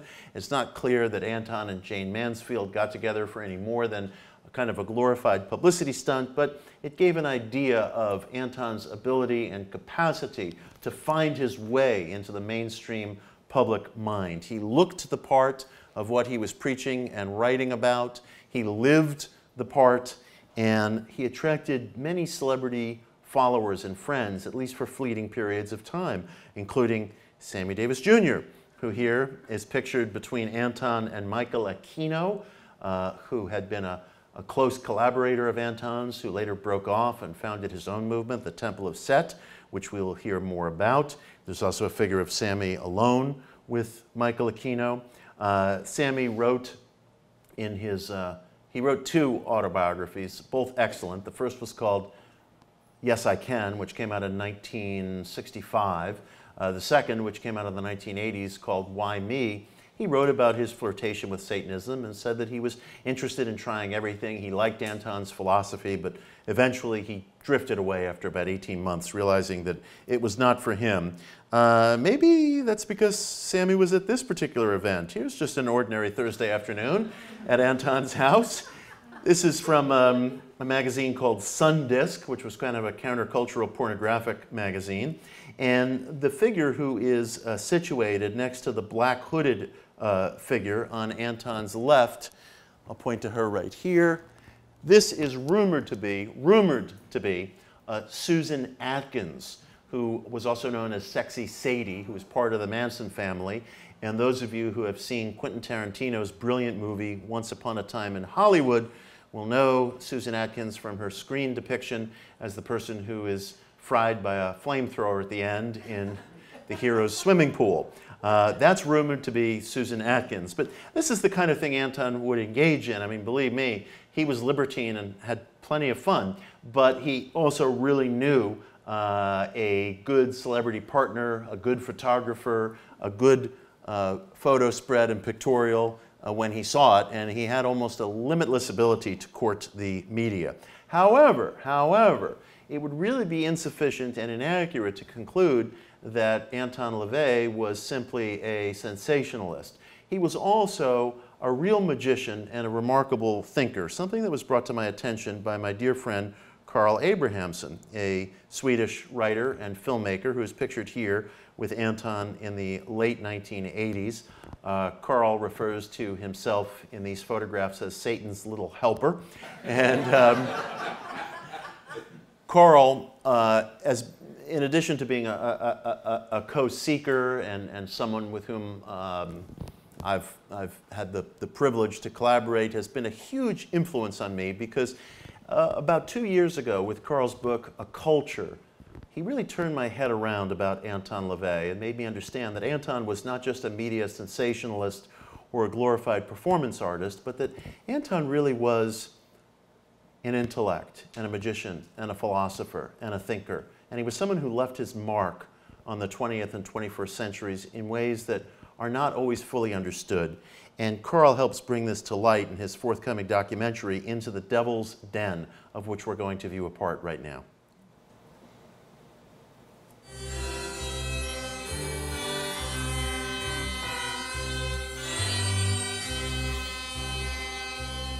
Anton LaVey was many things to many people. Musician, magician, writer, wild animal trainer, police photographer, film buff, founder of a magical group, and possibly of a new religion. And yes, he was a Satanist. With his creation of the infamous Church of Satan in 1966 and his best-selling book, The Satanic Bible, in 1969, Anton LaVey changed the ballgame in many ways. Here was a free-spirited San Francisco-based group, neither in favor of mind-expanding drugs nor of peace and love for its own sake. Here was a group that was decidedly, outspokenly anti-Christian. Here was a group that brought dark pro-sexual psychodrama and the philosophy of Nietzsche straight into the American living rooms and TV couches. Anton LaVey became a celebrity scapegoat who basked in the attention and made a successful career out of it. But who was Anton LaVey behind the public persona that so easily provoked primitive American Christians and other intolerance? Who was this enigmatic American adversary? And I would say that I'm a very happy man, an extremely happy man, in a compulsively unhappy world. We no longer live in traditional societies, and you can actively pick and choose and create your own reality based on the things that resonate with you. And LaVey was completely in touch with that, aware of that, and advocated that. The future of Satanism is assured. There's nothing I can say or do that's going to retard it or advance it. He was a man of deep conviction, and through all of his misanthropy, I would have to say he was an idealist, or else he never would have done what he did. He is so difficult to fit into the pastiche of occultism in America because he didn't really belong to any clear, identifiable, intellectual family tree. He created his own family tree, in a sense. He reached backwards to primeval philosophy. He reimagined the idea of the satanic in a way that had historical integrity, but was also new. Now, it is a hallmark of every church and every religious movement that you must have what? A faction split. That's what we do. So Michael Aquino, who you saw pictured earlier with Anton and Sammy Davis, was a close collaborator of Anton's, and he broke off in 1975 and founded his own movement called the Temple of Set. Aquino, who is still living today, is an absolutely brilliant man. I've never met him, I don't know him, but I admire his intellectual works very much. In the early 1970s, when Aquino was still part of LaVey's Church of Satan, he was also an intelligence officer in the U.S. Army. In fact, he eventually rose to the rank of lieutenant colonel in the U.S. Army, and he went on a tour of duty to Vietnam with a paperback of John Milton's Paradise Lost. And under the conditions of battle in Vietnam and reading Paradise Lost, Aquino created a new parabolic scripture, which he called the Diabolicon. And in the Diabolicon, this early 1970s work, Aquino basically retold the story of the expulsion from heaven, and he told it from a satanic perspective, somewhat similar to what Lord Byron was doing in retelling Cain's story from Cain's perspective. And in doing so, Aquino didn't deny the existence of a Judeo-Christian God, but depicted that God as a being like Zeus and Jupiter, who was imperious, who was all-controlling, and the figure of Satan or Lucifer wanted to breathe free and saw humanity as creatures who also deserve to breathe free, not to be kept like pet poodles in a garden of paradise, but to be given choice, creativity, possibility. And the friction between the two was so great that eventually Satan was expelled from heaven. And you can read about this in Aquino's Diabolicon. And as far as efforts go in the 20th century to craft new scriptures, I have to count Aquino's as one of the finest.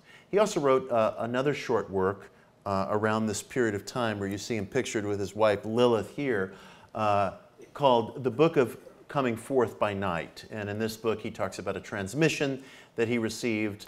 You might call it a kind of channel transmission, similar to what Aleister Crowley described in his Book of the Law in 1904, in which he came to realize that the Egyptian god Set, who we took a look at earlier, was really the archetype of everything that's referred to as Satan or the satanic in the Western world. And he came to feel that reviving the cult of Set, reconstructing the religion of Set and veneration of Set, was a truer, purer, more intellectually integral form of Satanism, or what he would call Setianism.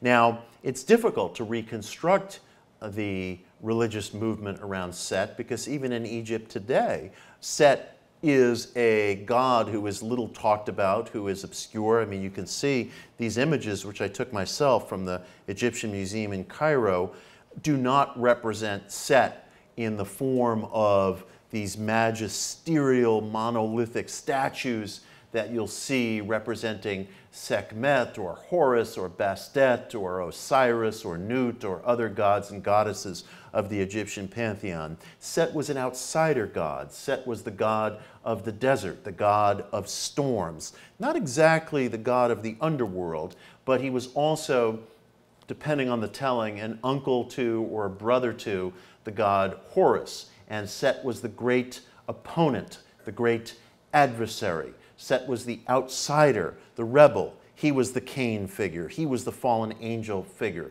who fought with the dominant gods of Egypt, who was vanquished in physical form, but not in spirit. So Aquino felt that his temple of Set was a truer, more valid antecedent to the figure of Satan in the Western mind than LaVey's Church of Satan. So the Temple of Set goes on today.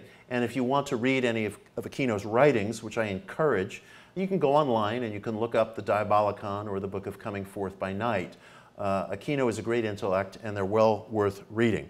The Church of Satan marches on today under the tutelage of Peter H. Gilmore, who is pictured here with Anton LaVey in the late 1980s. Peter is a musician and magician who lives here in the New York area up in the Hudson Valley. Contemporaneous with the doings of Anton LaVey and Michael Aquino was the emergence of what was originally a British group called the Process Church. The Process Church, which is no longer existent, at least in its original form, was an extremely controversial organization that was accused of practicing Satanism, and it was a little more complicated than that. First of all, I'm remiss in not pointing out this is Mary Tyler Moore on a British street in the late 1960s, purchasing some Process Church material, and I was going to put a funny caption on this, like, Mr. Grant, I'm a Luciferian now, but couldn't get it quite right, but I'll find it. The Process Church, again, it's quite controversial. It was co-founded by a man named Robert de Grimstone, who is pictured here. in a British tabloid, was said to worship violence and Satanism and war, and as is always the case with these things, the truth is a great deal more complex and textured. What the Process Church believed in and what its theology promulgated was the existence of a four-part God. You'll see the names on the screen here of Lucifer, Jehovah, and Satan. Those are three names, but I said a four-part God. That's because process theology held that you had a lower iteration of Satan, which was associated with violence and animal satisfaction and a kind of unreasoned savagery.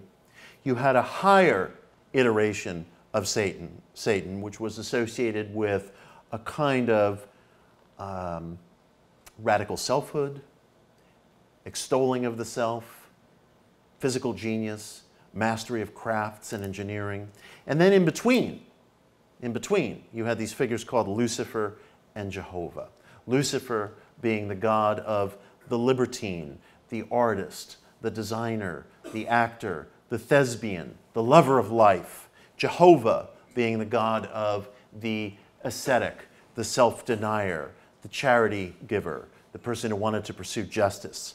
And so sandwiched in between these lower and higher iterations of Satan were these fairly Judeo-Christian formulations of a life-giving Lucifer and an ascetic Jehovah, and that you had to pass through all of these to finally and fully express yourself. It's important to understand that when the Process Church used the term Satan, they were using it in their very own individualistic way, and I think they would have pointed out that Satan, in their view, was a kind of amalgam of the figures of the great adversary and the peace-giving Christ. They saw all religions as basically true, and humanity stumbling and forgetting itself and falling into a state of confusion because it would deny those parts of religion, specifically the satanic and the Luciferian, that it could not deal with. But the Process Church was deeply controversial.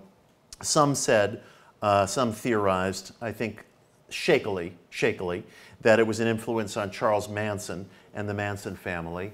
I don't think that is a correct reading.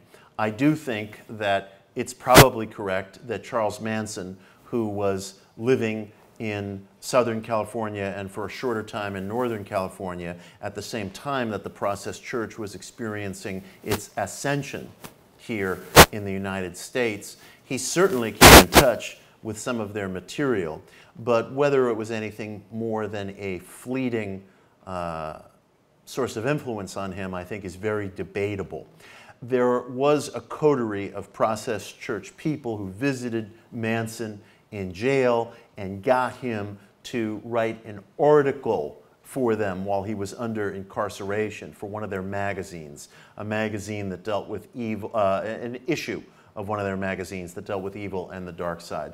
That may have been a foolishly sensationalistic move that served to forever cement this idea that the Process Church was somehow evil and was associated with Manson. But again, I think that association is much looser and more imaginary than some people hold forth, although I'm not going to defend what I would regard as a feckless and foolish act of sensationalism. The only reason I show this image of John Lennon and Yoko Ono from 1973 is just to point out the folklore that kind of develops around some of these groups and ideas. I vividly remember overhearing my sister on the phone, my older sister in 1973, talking to one of her girlfriends and theorizing that John Lennon and Ringo Starr had shaved their heads in solidarity with Charles Manson. That was sort of a youth rumor that was going around at that time. There was no connection whatsoever. And yet, it is unusual and it is strange how certain people and certain figures within this cultural milieu overlap, sometimes in tragic ways. This was the case of director Roman Polanski, who made the really, truly extraordinary movie Rosemary's Baby in 1968. Now consider, Polanski's wife, Sharon Tate, as we know, was pregnant, was murdered by members of the Manson family in a brutal, horrific style, along with some of her friends living at the Polanski home while Roman was out of the country. It's so odd how some of these cultural events overlap in ways that can seem almost uncanny. I mentioned earlier that Sammy Davis Jr. was a member of the Church of Satan. There's a scene in Rosemary's Baby where Rosemary, played by Mia Farrow, is very vividly shot in her apartment reading a copy of Sammy's autobiography, Yes, I Can, which was published in 1965, years before Sammy became associated with the Church of Satan. And this cat-eyed, lizard-like figure of the devil, who briefly appears in Rosemary's Baby, has its own mythology. In 1969, Anton LaVey told a reporter from the Wall Street Journal the completely invented story that he played the devil in Rosemary's Baby. I love Anton, but he was nowhere near the set of Rosemary's Baby. It was completely invented and made up. But to the reporter, apparently it sounded reasonable enough, so he printed it. And this claim gets repeated again and again and again to this day. Recently, the Sunday Independent in Great Britain credited Anton with playing the devil in Rosemary's Baby. He was nowhere near the set. But he did regard Rosemary's Baby as the best advertisement ever for the Church of Satan, because he felt that Polanski had really captured something and accomplished something by depicting this almost likable coven of Satanists living in Rosemary's building, including the wonderful actress Ruth Gordon, who this is probably her most widely remembered role. And one of the things that made Polanski's movie so powerful, one of many, is that this coven was located within the environs of just everyday life. I can't believe there's a single New Yorker who doesn't have a neighbor that won't remind him or her of Ruth Gordon. And it was just an extraordinary movie that I think will always have posterity. Another movie from the same period, a few years later, of course, was The Exorcist, which gave most people their idea of the satanic today. When people talk about possession, demonic possession, they are almost always, in one form or another, referring back to The Exorcist. This is the power of entertainment. This is the power of culture. People will talk about ideas of somebody being possessed. The other night I was at this wonderful, wonderful panel discussion on UFOs at the Guggenheim Museum, and as a complete non sequitur, the first person to step up to the microphone and ask a question during the question and answer period started saying something about Jeffrey Epstein and demonic possession and so on and so forth. And if you ask people to peel back the onion on where they're getting these ideas, almost always they are a closed circuit loop of cultural and entertainment sources that have been reprocessed and talked about by different people. Believe me, the exorcism rite of the Catholic Church, which is real, is written in Latin. Alex Jones hasn't read it, I can assure you. And yet, these things get reprocessed into our culture over and over. It demonstrates the great power of entertainment as well as what people wish to believe. But The Exorcist was a remarkable movie on many levels. First of all, one of its, I guess its central hero, pictured here at the top of the screen, walking down this Georgetown staircase, was Father Damien, played by the great actor Jason Miller, who died in Scranton several years ago, where he was running the public theater. Wonderful, wonderful actor, wonderful character in the movie. A friend of mine in the Catholic Church told me that after the premiere of The Exorcist in 1973, the church saw a tremendous spike in applications among young men who wanted to enter the priesthood, because Father Damien presented this masculine, heroic, handsome figure combating the devil, or more specifically, a demon. The demon who is depicted as possessing Linda Blair in The Exorcist is pictured on this statue on the lower part of the slide, which is Pazuzu, who was a Mesopotamian god of storms, destruction, not dissimilar in his own way to the figure of Set. And you'll see he has his right hand extended, whoops, and his lower hand downward, somewhat like the magician card in the tarot deck. I don't know if you can see it, but he has a serpent for a penis. And this is the figure who supposedly possessed Linda Blair, who is shown walking backwards down the stairs. I'm a lot more impressed with some of the research and historicity that went into The Exorcist than I am with the images of Linda Blair, you know, spewing vomit and her head revolving around and the other things that people frequently show as clips. Those things are horrific enough, but the film had an interesting historicity. This is a little-known book by an author who inspired a movie that you may have heard of. His name is Bruce J. Friedman, still living, wonderful novelist and short story writer and screenwriter. And collected in this book of Friedman's is a story called A Change of Plan, A Change of Plan, which in 1972, thanks to the genius of Elaine May, Neil Simon, Charles Grodin, and other writers and actors, was made into a black romantic comedy called The Heartbreak Kid.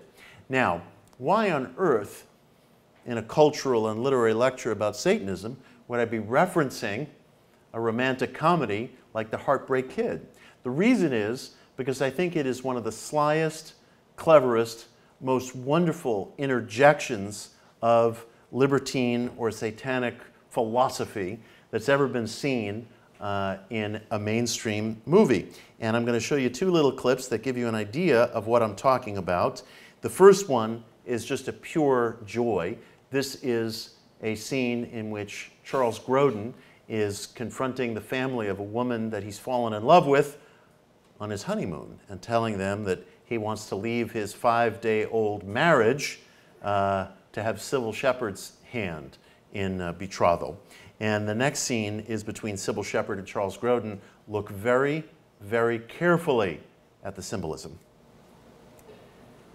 I happen to be a newlywed. I made the big mistake about 5 days ago in New York. And when I say big, sir, I mean Radio City Music Hall big. You may have seen her around the pool. She's a nice girl. But just not really my type. I married her because I thought it was the decent thing to do. And I've learned that decency doesn't always pay off. Look at the horns. Look at the flaming horns. Yeah.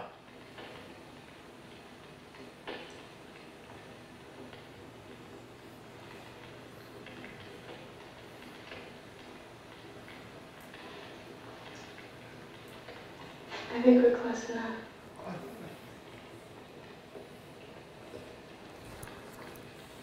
No, I think we could get a little closer. You do? I do. I honestly do.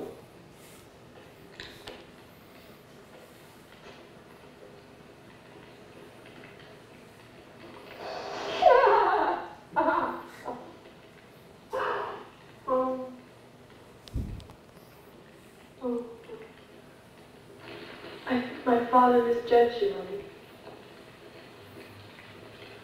I really do.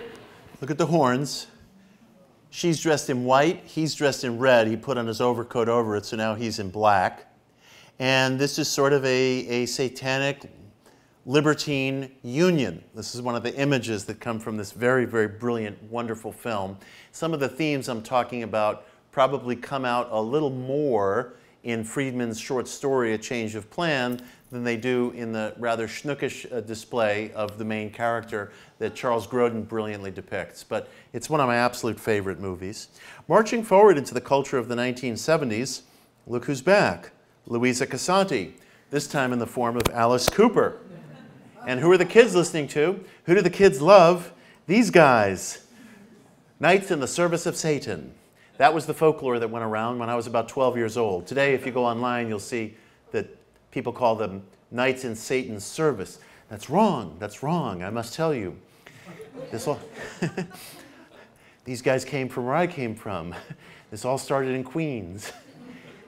It was Knights in the Service of Satan. I just saw them on their final tour. It's quite enjoyable, actually. And then there was this guy, Ozzy Osbourne. Ah, yes, Ozzy, for whom all this is just decoration. You'll notice on the, in the background there's an upside-down crucifix on the cover of this rather kind of embarrassing album cover to Diary of a Madman. A great musician who has claimed for himself the title of the Prince of Darkness. But for Ozzy, you know, this stuff is just really decoration. But sometimes you'll find satanic sentiments expressed in places that are not only bereft of occult decoration, but that don't seem occult or metaphysical at all. Like this song, sung by Johnny Rotten.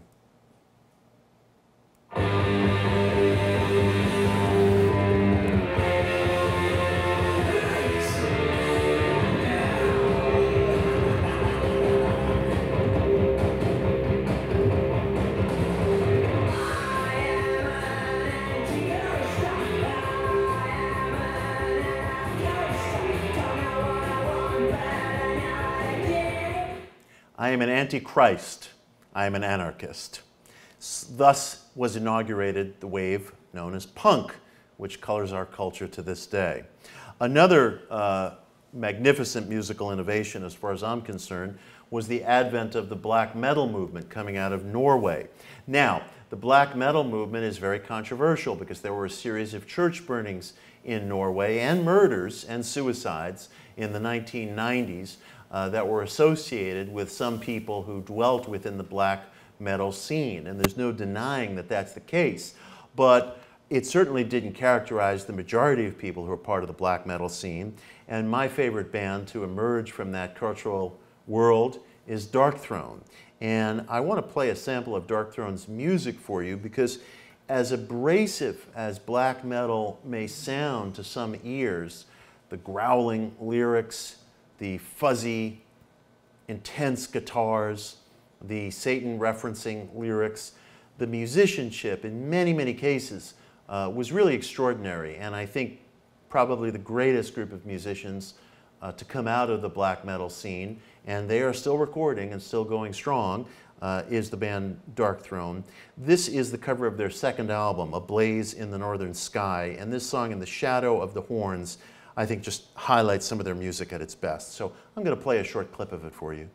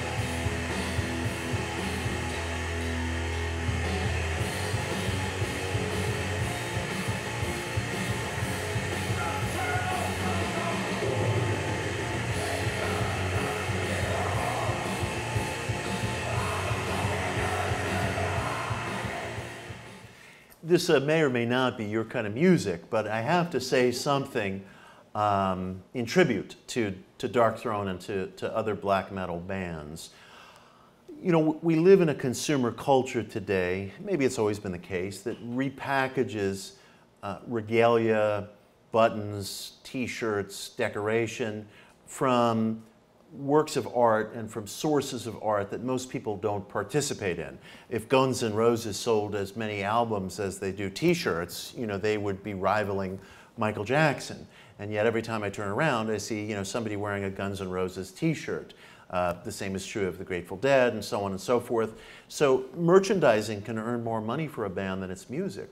but most of the bands in the black metal world, and this is certainly true of Dark Throne, they really have an anti-consumerist ethic. And if you go online today and you try to find Dark Throne t-shirts or buttons or what have you, you'll find very, very, very little. You'll search long and hard and you'll come up with almost nothing. And if Dark Throne and other black metal bands felt like it, they could use their design, they could use their aesthetic to sell lots of hoodies and headbands and buttons worn by people who maybe had no attachment whatsoever to the black metal scene, but who thought the aesthetic was kind of badass. But the truth is, these guys and many bands in the black metal scene, they really do have a kind of anti-consumerist or anti-mass production ethic. They're very true to their musical principles, and they do very, very little licensing. And I think that really says something in today's world, because the temptation to market all kinds of stuff and to earn money is ever present. And you could argue that there's nothing necessarily wrong with it, but these guys, to their own financial deprivation, have refused that pattern and practice, and they really do stand for something. Another musician I admire is Glenn Danzig, one of the co-founders of the Misfits and a hard rock and metal artist in his own right, who's very interested in satanic philosophy and the philosophy of Anton LaVey. And of course, another musician who's interested in Anton's work is Marilyn Manson, who deserves to speak for himself. Well, I'm very much into philosophy. There are a lot of different philosophers that I've read over the years, like Nietzsche, Darwin, Freud, Aleister Crowley, and finally Anton LaVey. And fortunately, he's still alive, so I got to meet with him and talk about his ideas and things like that. And in America, Satanism is sensationalized and kind of misunderstood, and people associate it with worshiping the devil and things like that. But it's really a philosophy about individuality and self-preservation. It's about being your own God. And that's a lot of the things that I've agreed with, so that's why I became friends with him. But by no means is that the only idea that I associate myself with, because I incorporate a lot of different philosophies into what I'm about, including Christianity. There's a lot of valuable lessons to be learned from the Bible. I just feel that the way a lot of people interpret it, particularly in the USA, is very hypocritical, and that's what I try to open people's mind to, that there is different ways of looking at things rather than what we've been told over the past several hundred years. Now, I love Marilyn, and I stand behind every word that he said, particularly the ethic and the sincerity with which it was said. I would add only that one view of Satanism is that it's the elevation of the self, the extolation, the worship of the self. And that is the point of view that holds sway today within the Church of Satan. But I would say that that's not exclusively held to. There certainly are people who consider themselves Satanists who have a metaphysical view of life or a spiritual view of life. And by spiritual, I mean extra-physical, and who do believe that there are extra-physical energies that our primeval ancestors, called by names like Set, or more modern names like Satan or Lucifer, and that these primordial energies can be appealed to and can be entered into relationship with. So while I celebrate what Marilyn was saying, I think that that's certainly one interpretation of Satanism. There are also metaphysical interpretations. One great artist and magician and disruptor who was involved in this world and continues to be so is Genesis P. Orridge, a great artist, one of the co-founders of the band Psychic TV and Throbbing Gristle, someone who was acquainted with Anton LaVey, who spent some time with Anton, but Jen and her collaborators embarked upon their own just unclassifiable, undefinable experiment, unfolding experiment into magic, which goes on today. Now, Anton LaVey recently returned to us. Some of you may have seen a dramatic depiction of him in the last season of American Horror Story, which I'm going to show you a small clip of here. And then they came.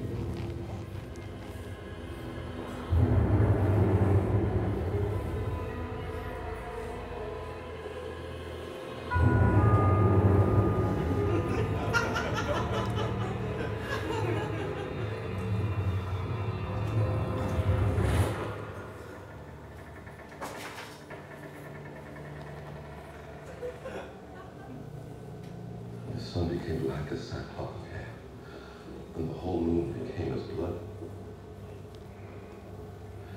And the stars fell from heaven to the earth. For the great day of wrath is come. I am in the presence of my Lord. Who are you? Yeah, Anton LaVey, Black Pope of the Church of Satan, and these are my cardinals. I fake my death to prepare for this day. I have no idea what you're talking about. What's going on here? We followed a dark star from the west. The signs are impossible to miss. The temperature in this house. A home built over the portal to hell. The crows worshipping from above. The omens are complete. You're the chosen one. The time has come to remove the scales from your eyes, to show you your true power. Something changed in Michael. It was like they opened a door and they showed him his true path. Now, my friends in the Church of Satan were not amused, shall we say. They pointed out that this depiction showed Anton quoting from the book of Revelation, almost certainly something Anton would not have done. He didn't see himself as a knockoff of Christianity. He didn't come to take part in Christianity. He came to sort of take over. You know, he wanted to overturn everything. So he wouldn't have been speaking of himself or seeing himself as some sort of an adjunct to Christian theology. But with all deep respect and love for my friends in the Church of Satan, I got a great kick out of that depiction, and I assume that, you know, 30 years on, people are going to get depicted in ways that don't always square to reality. Of course, I got very angry with Quentin Tarantino's depiction of the great Bruce Lee, and Once Upon a Time in Hollywood wrote a whole article about it, so maybe I'm not really practicing what I'm preaching, but it was interesting to see Anton appear on a mass show like that. You know, one of the interesting things that you'll find is that sometimes cinema does a better job of expressing certain philosophies than the literature in the field. I had mentioned earlier how much I admired the early writings of Michael Aquino, and I thought they were quite brilliant and did espouse a real philosophy and ethic and outlook. I feel that's missing from satanic literature today. Frankly, it's something that I'm trying to attain in some of my own work. I think that the literature has kind of fallen on a pattern of repetition, and it doesn't enunciate a really compelling set of ideas and philosophy. My friend Michael Muhammad Knight converted to Islam at the age of 15 after watching the Spike Lee movie Malcolm X. And Mike asked the question, can cinema be a religious experience? To which I would give a resounding yes. I think cinema can provide ideas that, like The Exorcist, enter into the culture, but that can also be formative of a personal philosophy and outlook. If the literature doesn't do it, cinema will. Entertainment can be profoundly evocative and memorable. And I think one of the best pieces of satanic philosophy that I've literally ever heard comes out of the mouth of Al Pacino in a movie called Devil's Advocate, which we'll watch 2 clips of. What do you think he's paying us, his ghost blood? Hey, Tarzan, we're billing you out at $400 an hour, my friend. I don't see a whole lot of pro bono work in your immediate future. I figured you came down here to make sure I didn't fuck this up. Well, maybe I did. Don't get too cocky, my boy, no matter how good you are. Don't ever let them see you coming. That's the gap, my friend. You gotta keep yourself small, innocuous. You're a little guy. You know, the nerd, the leper, shit-kicking circle. Look at me. Underestimated from day one. You never think I was a master of the universe now, will you? You know why you carried all those bricks for? God? Is that it? God? Well, I tell you, let me give you a little inside information about God. God likes to watch. He's a prankster. Think about it. He gives man instincts. He gives you this extraordinary gift, and then what does he do? I swear, for his own amusement, his own private cosmic gag reel. He sets the rules in opposition. It's the goof of all time. Look, but don't touch. Touch, but don't taste. Taste, don't swallow. And while you're jumping from one foot to the next, what is he doing? He's laughing his sick fucking ass off. He's a tight ass. He's a sadist. He's an absentee landlord. Worship that? Never. Better to reign in hell than serve in heaven, is that it? Why not? I'm here on the ground with my nose in it since the whole thing began. I've nurtured every sensation man has been inspired to have. I cared about what he wanted, and I never judged him. Why? Because I never rejected him, in spite of all his imperfections. I'm a fan of man. I'm a humanist. Now, how's that for theology? Roman Polanski returned to the screen with satanic themes in 1999 with his movie The Ninth Gate, which I think is an underestimated movie. People feel it's incomplete. People feel it has a truncated vision. I love the movie, and I think it's been underestimated. It was based on a 1993 novel called The Club du Mas, which I quoted from on my opening slide. And you know, I referenced earlier to how there are all these wonderful cultural overlaps. If you took a look at that scene in Chinatown from Devil's Advocate, you may have noticed that the camera lingered for an unusual amount of time on the back of somebody wearing a Ranger's jacket. You all notice that, the Ranger's jacket? Well, it so happens that the filmmaker Kenneth Anger, who made Lucifer Rising, walks around in a Ranger's jersey, and he tears off the R and the S so that it says anger. I think that was a tribute to Kenneth Anger. And here in this clip from The Ninth Gate, you'll see Satan's emissary reading a very popular self-help book, which is one of my favorites.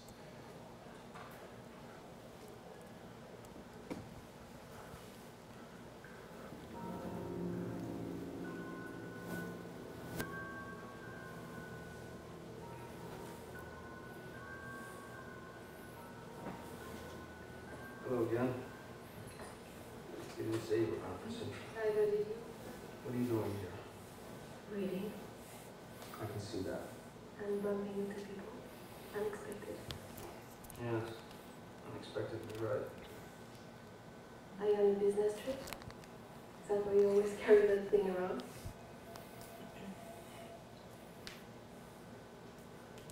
Is this part of your course? My course? Winning friends and influencing people. You said you were a student. Did I? So I am, in a way. I like books. Now, of course, you notice that was Dale Carnegie's How to Win Friends and Influence People. Carnegie does not appear, I can assure you, in the original novel, The Club du Mas, but Polanski, who was one of the screenwriters, dropped that into the film. And it's interesting to ask why. Now, again, these worlds overlap in strange ways. I don't think Polanski would have had any way of knowing this at the time, but several years after this film, there was a biography published of Charles Manson in which it was revealed that when Manson was in reformatory school or boys' prison when he was an adolescent, one of his favorite books was How to Win Friends and Influence People. So it's very strange that it makes this alluring appearance in The Ninth Gate, just as Sammy Davis Jr.'s biography, Yes I Can, did in Rosemary's Baby. Today, in today's culture, we can't get enough of the heroic Satan, can we? Here's Tom Hiddleston being directed by the great Kenneth Branagh in the 2011 movie Thor. And here's Angelina Jolie in her latest role, Maleficent, Mistress of Evil. This movie premiered yesterday. I have not seen it, but boy, oh boy, just take a look at the horns, take a look at the expression of divine, attractive maleficence, self-assertion, rebellion, usurpation. These are figures drawn right out of the leaf of the artists who created the images that I was showing earlier of the heroic Satan. It's taken over our culture. And I think it probably calls to some some side deep within us that feels we're not acting when we should be acting. We're passive when we should be active. We are baleful and retreating when we should be creating, when we should be seeking, when we should be generating, when we should be rebelling against unjust authority. Seen in a certain light, the heroic Satan is the lord of legitimate rebellion. And I think this calls to something very deep in us. This calls to why humanity has worshipped the idea of the Promethean from time immemorial. This is a painting by my good friend Tim Bota of Neville Goddard, the great metaphysical teacher who died in 1972 as Prometheus, stealing fire from the heavens. I also think it's important to understand that when the term Satanism is used in this literary, cultural, spiritual, ethical sense, it doesn't mean, at least not in my reading and in my interpretation, that you're existing only for self. I believe that there is a reciprocity, a sense of solidarity, a sense of loyalty that can be found within the satanic ethics and cultural archetypes that we've been reviewing. I read about this in one of many articles at Medium and other places called Satan's Honor Roll, in which I distill ideas that I think are authentically ethical, that square with some of these cultural models that we've been observing. Now, of course, I'm not here to make some sort of a religious statement. I'm not here to proselytize. This is a cultural, literary seminar. I would never sully our good work here tonight by making some sort of a propagation appeal. But I did promise you surprises, didn't I? Those of you who follow me on social media know I never lie. So if I promised you surprises, surprises you shall get. Maybe some of you, purely as a personal intellectual experiment, again, there's no propagation here. Maybe some of you, purely as a personal intellectual experiment, would like to examine the metaphysical question of whether there is an opposing force, an adversarial force, a rebellious force that can be appealed to, that can be entered into relationship with. Now, I spoke of the story of Faust and the idea of making a pact with Satan. Where is that idea from? Yes, it exists in folklore. Yes, it exists in Goethe. Yes, it exists in Marlowe. But where did it really come from? Well, some feel that it has its origins in the book of Isaiah 28:15. This is a sturdy enough translation. So, if you feel like experimenting, as Faust experimented, there's no return policy on any of this. The goods aren't guaranteed, but you're certainly welcome to try a personal experiment and see what happens. So if you want to, you can take out your phone, you can photograph this screen, or if you can't find your phone or you're too embarrassed to, you can email me and I'll send this to you. Because you have said, we have made a covenant with death and with Sheol, we have an agreement. Well, I do believe in a little hands-on philosophy. So if anybody's interested in exploring a pact, there you have it. And we come to the end of our exploration of the counter-tradition of Satanism. I thank you all for sitting through this demonstration. I hope you've enjoyed it. I hope it's been evocative and educative. And we'll now have time, a short time, I'm afraid, for some questions and exchange. Thank you so much. Thank you.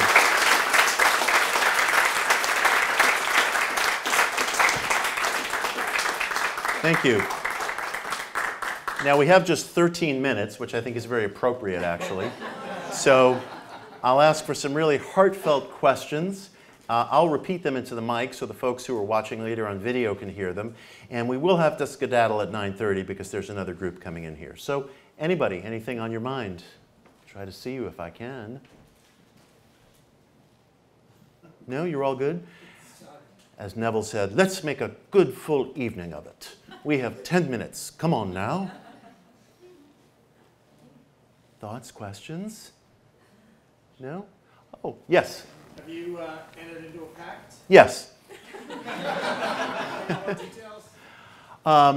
Well, I do believe in a metaphysical approach to life. I do believe in a spiritual approach to life. I'm speaking personally, of course. When I say spiritual, I mean a search for the extra-physical. And it's my personal conviction. I don't ask anyone else to share it, but it's my personal conviction that our ancient ancestors were onto something when they identified energies and forces in nature, broadly defined, with names like Minerva, or Zeus, or Set, or Yahweh, or Satan. And I think that these forces are things that they had a deeper and greater understanding of than we perhaps do in our mechanized, digitized world today. And I do believe very, very deeply in consensual, personal experimentation. And I believe, look, you know, we're here in these physical forms for a very short time. Now, the materialists may be correct. You know, maybe we really just are moist robots, and when these physical forms go away, everything goes away.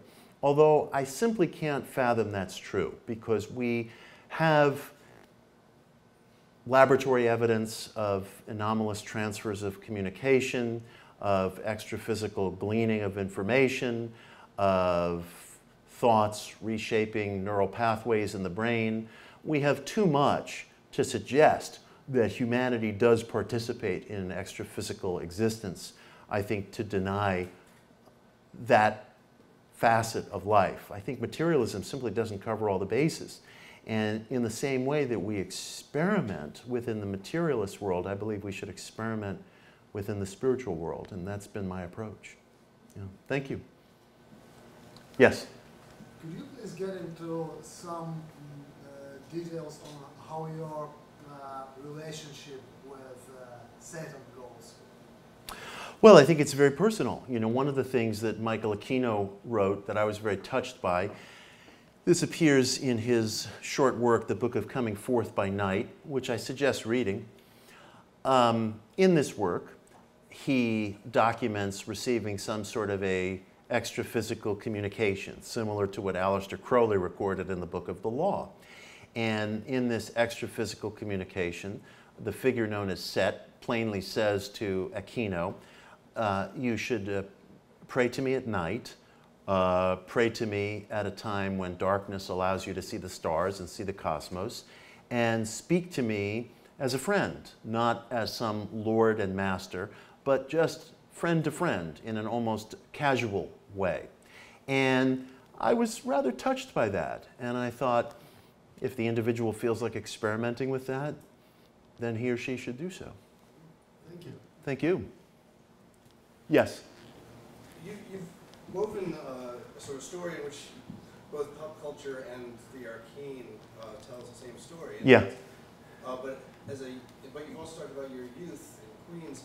What was the sign that you came across that tipped your scales? Was it pop cultural, or was it a book? Was there a gateway drug, if you will? The gateway drug for me was the work of Carl Abrahamson, specifically Carl's book, A Culture, which came out a couple of years ago. The publisher of A Culture, Inner Traditions, which has also published me, sent me a copy of Carl's book and asked me if I would consider giving it an endorsement. And I said, yes, I would, as you know, people do these things. And when the book reached me in galley form, I had not heard of Carl. I didn't know anything about his work.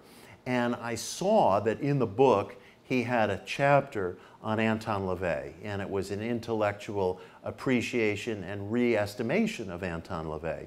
And it was the strangest thing, because I don't know if you've ever had this feeling, but I get this feeling a fair amount. Sometimes I'll encounter a piece of writing or a piece of art or a movie, and I'll know almost instinctively that as I turn the knob of this doorway, I am really about to enter something that's going to have a tremendous personal impact on me, and nothing is going to be the same after I turn that knob and enter that doorway. I felt that about Carl's chapter. And truthfully, I didn't have much respect for Anton LaVey prior to that time. If you take a look at my book, Occult America, I don't think I even mentioned Anton's name in the book, which was a real oversight on my part and something that I hope to ameliorate in a future edition, because at the time I was writing it, I felt that Anton was a showman, a sensationalist, a media hound, not somebody who was a serious occult philosopher or magician. And I was very capable of defending that point of view, but when I read Carl's chapter, I realized that I was wrong. And it also was concurrent with another realization on my part. And what I'm about to say is very controversial, but I don't mean it to sound provocative or controversial. It's just the truth of my search. Contemporaneous with discovering Carl's chapter, I felt very dissatisfied with my own spiritual search. And I came to a conclusion, which I write about in the introduction to a book called The Black Arts by Richard Cavendish. I came to a conclusion that what I was really searching for within the spiritual world, and what I think everybody is really searching for, whatever they call themselves, is power, is a sense of personal power, personal agency. Not the kind of power that entails telling other people what to do or being the boss man or pushing other people around, but the power that allows a person to see through his or her plans in the world, a power that allows a person to act successfully to some greater or lesser degree upon his or her most deeply felt wishes, a power that doesn't exclude the ethic of reciprocity. I don't believe in a go-it-alone approach to life. I believe in loyalty and solidarity and some version of cosmic reciprocity or karma, which I write about in that article, Satan's Honor Roll. But I felt very strongly that when we pray, "Thy will be done," what we really mean is, "My will be done." I hope the divine will agrees with my own, or I hope I can find a way to bring myself into a comport with the divine will. And I think you see this wish fitfully expressed throughout many different religious traditions.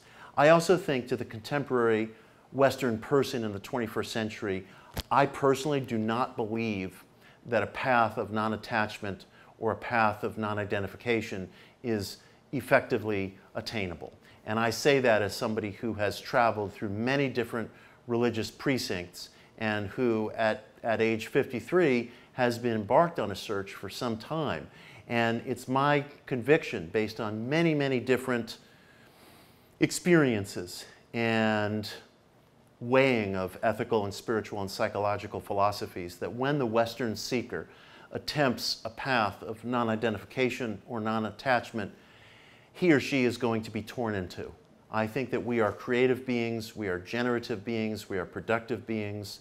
The artist rightly wants an audience, the activist rightly wants a constituency, the musician rightly wants his or her work to be heard and seen.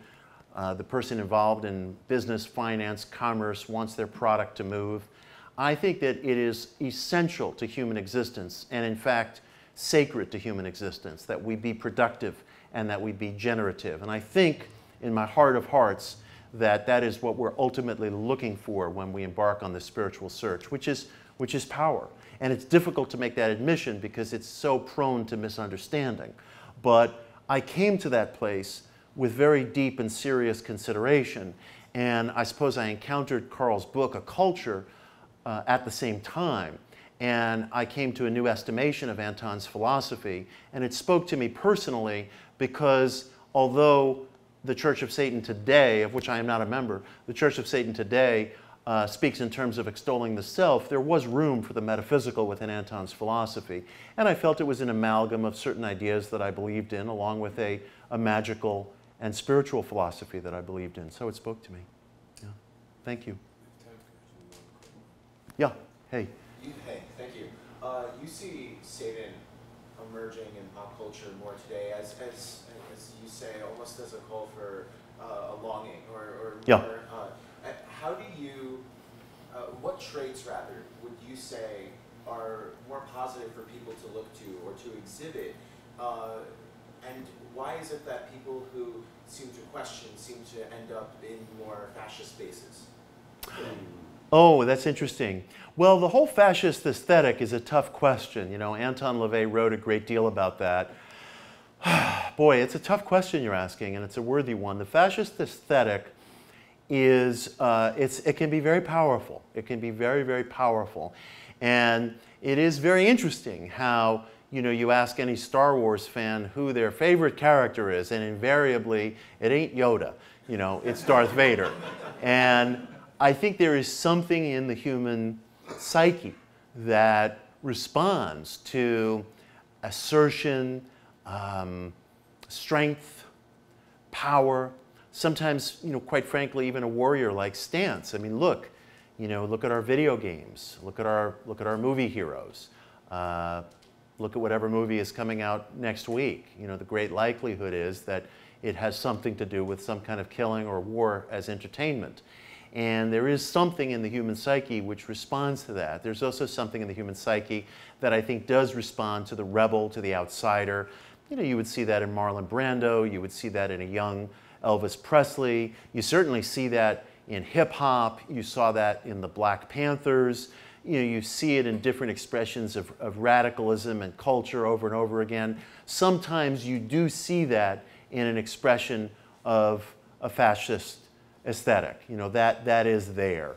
And I think we have to be intelligent and watchful about that.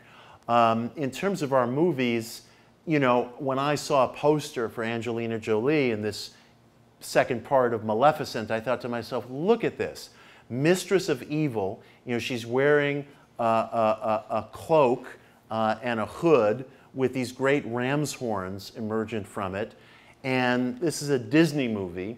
And I'm sure when I get around to seeing it, it just opened yesterday, so I haven't seen it yet, but I'm fairly confident that when I get around to seeing it, she will be depicted as some sort of a tragic figure of evil, and somebody was mean to her when she was a kid, so to get revenge, you know, she becomes basically Satan.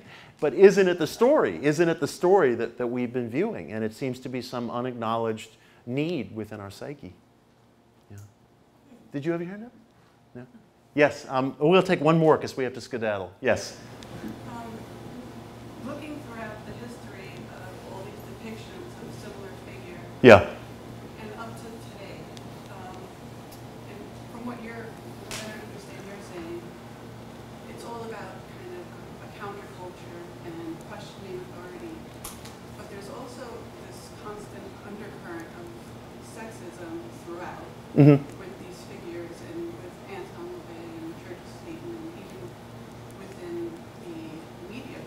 Mm-hmm. Of these depictions of the devil and Satan. What would you say to people who don't identify as men, who want to embrace this philosophy but feel kind of one of the outsiders? Oh, yeah. The outside. Bravo, bravo, bravo. First of all, I would say the hero of Genesis 3 is Eve. The hero of Genesis 3 is Eve. She is a female Prometheus. You know, the serpent comes to her, says, you must bite this apple, you won't die, you will be given awareness. She bites the apple, she shares the apple with Adam. She gives birth to Cain and Abel, and Cain slays Abel. They have another son later called Seth, who also has some strange associations, but in essence, aren't we all, you know, Eve's offspring? Aren't we all Eve's offspring? So I would say first and foremost, Eve is the Western Prometheus. You know, she's the Promethean figure of Genesis 3.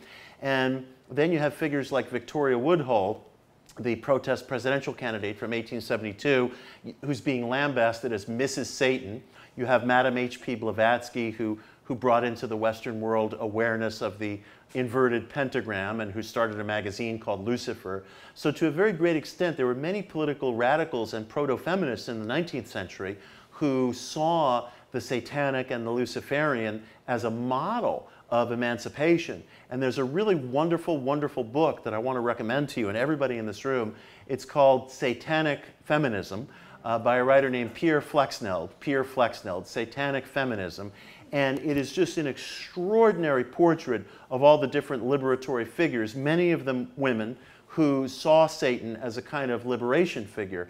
And it does such a wonderful job of not only shining this countercultural light onto the women's liberation movement in the modern world, but also tells the whole story of this of Satan as a kind of anti-hero, as I've been trying to capture tonight. So thank you. And now we're going to wrap up. So thank you all very, very much. Thank you. Thank you. Thank you. Thank you.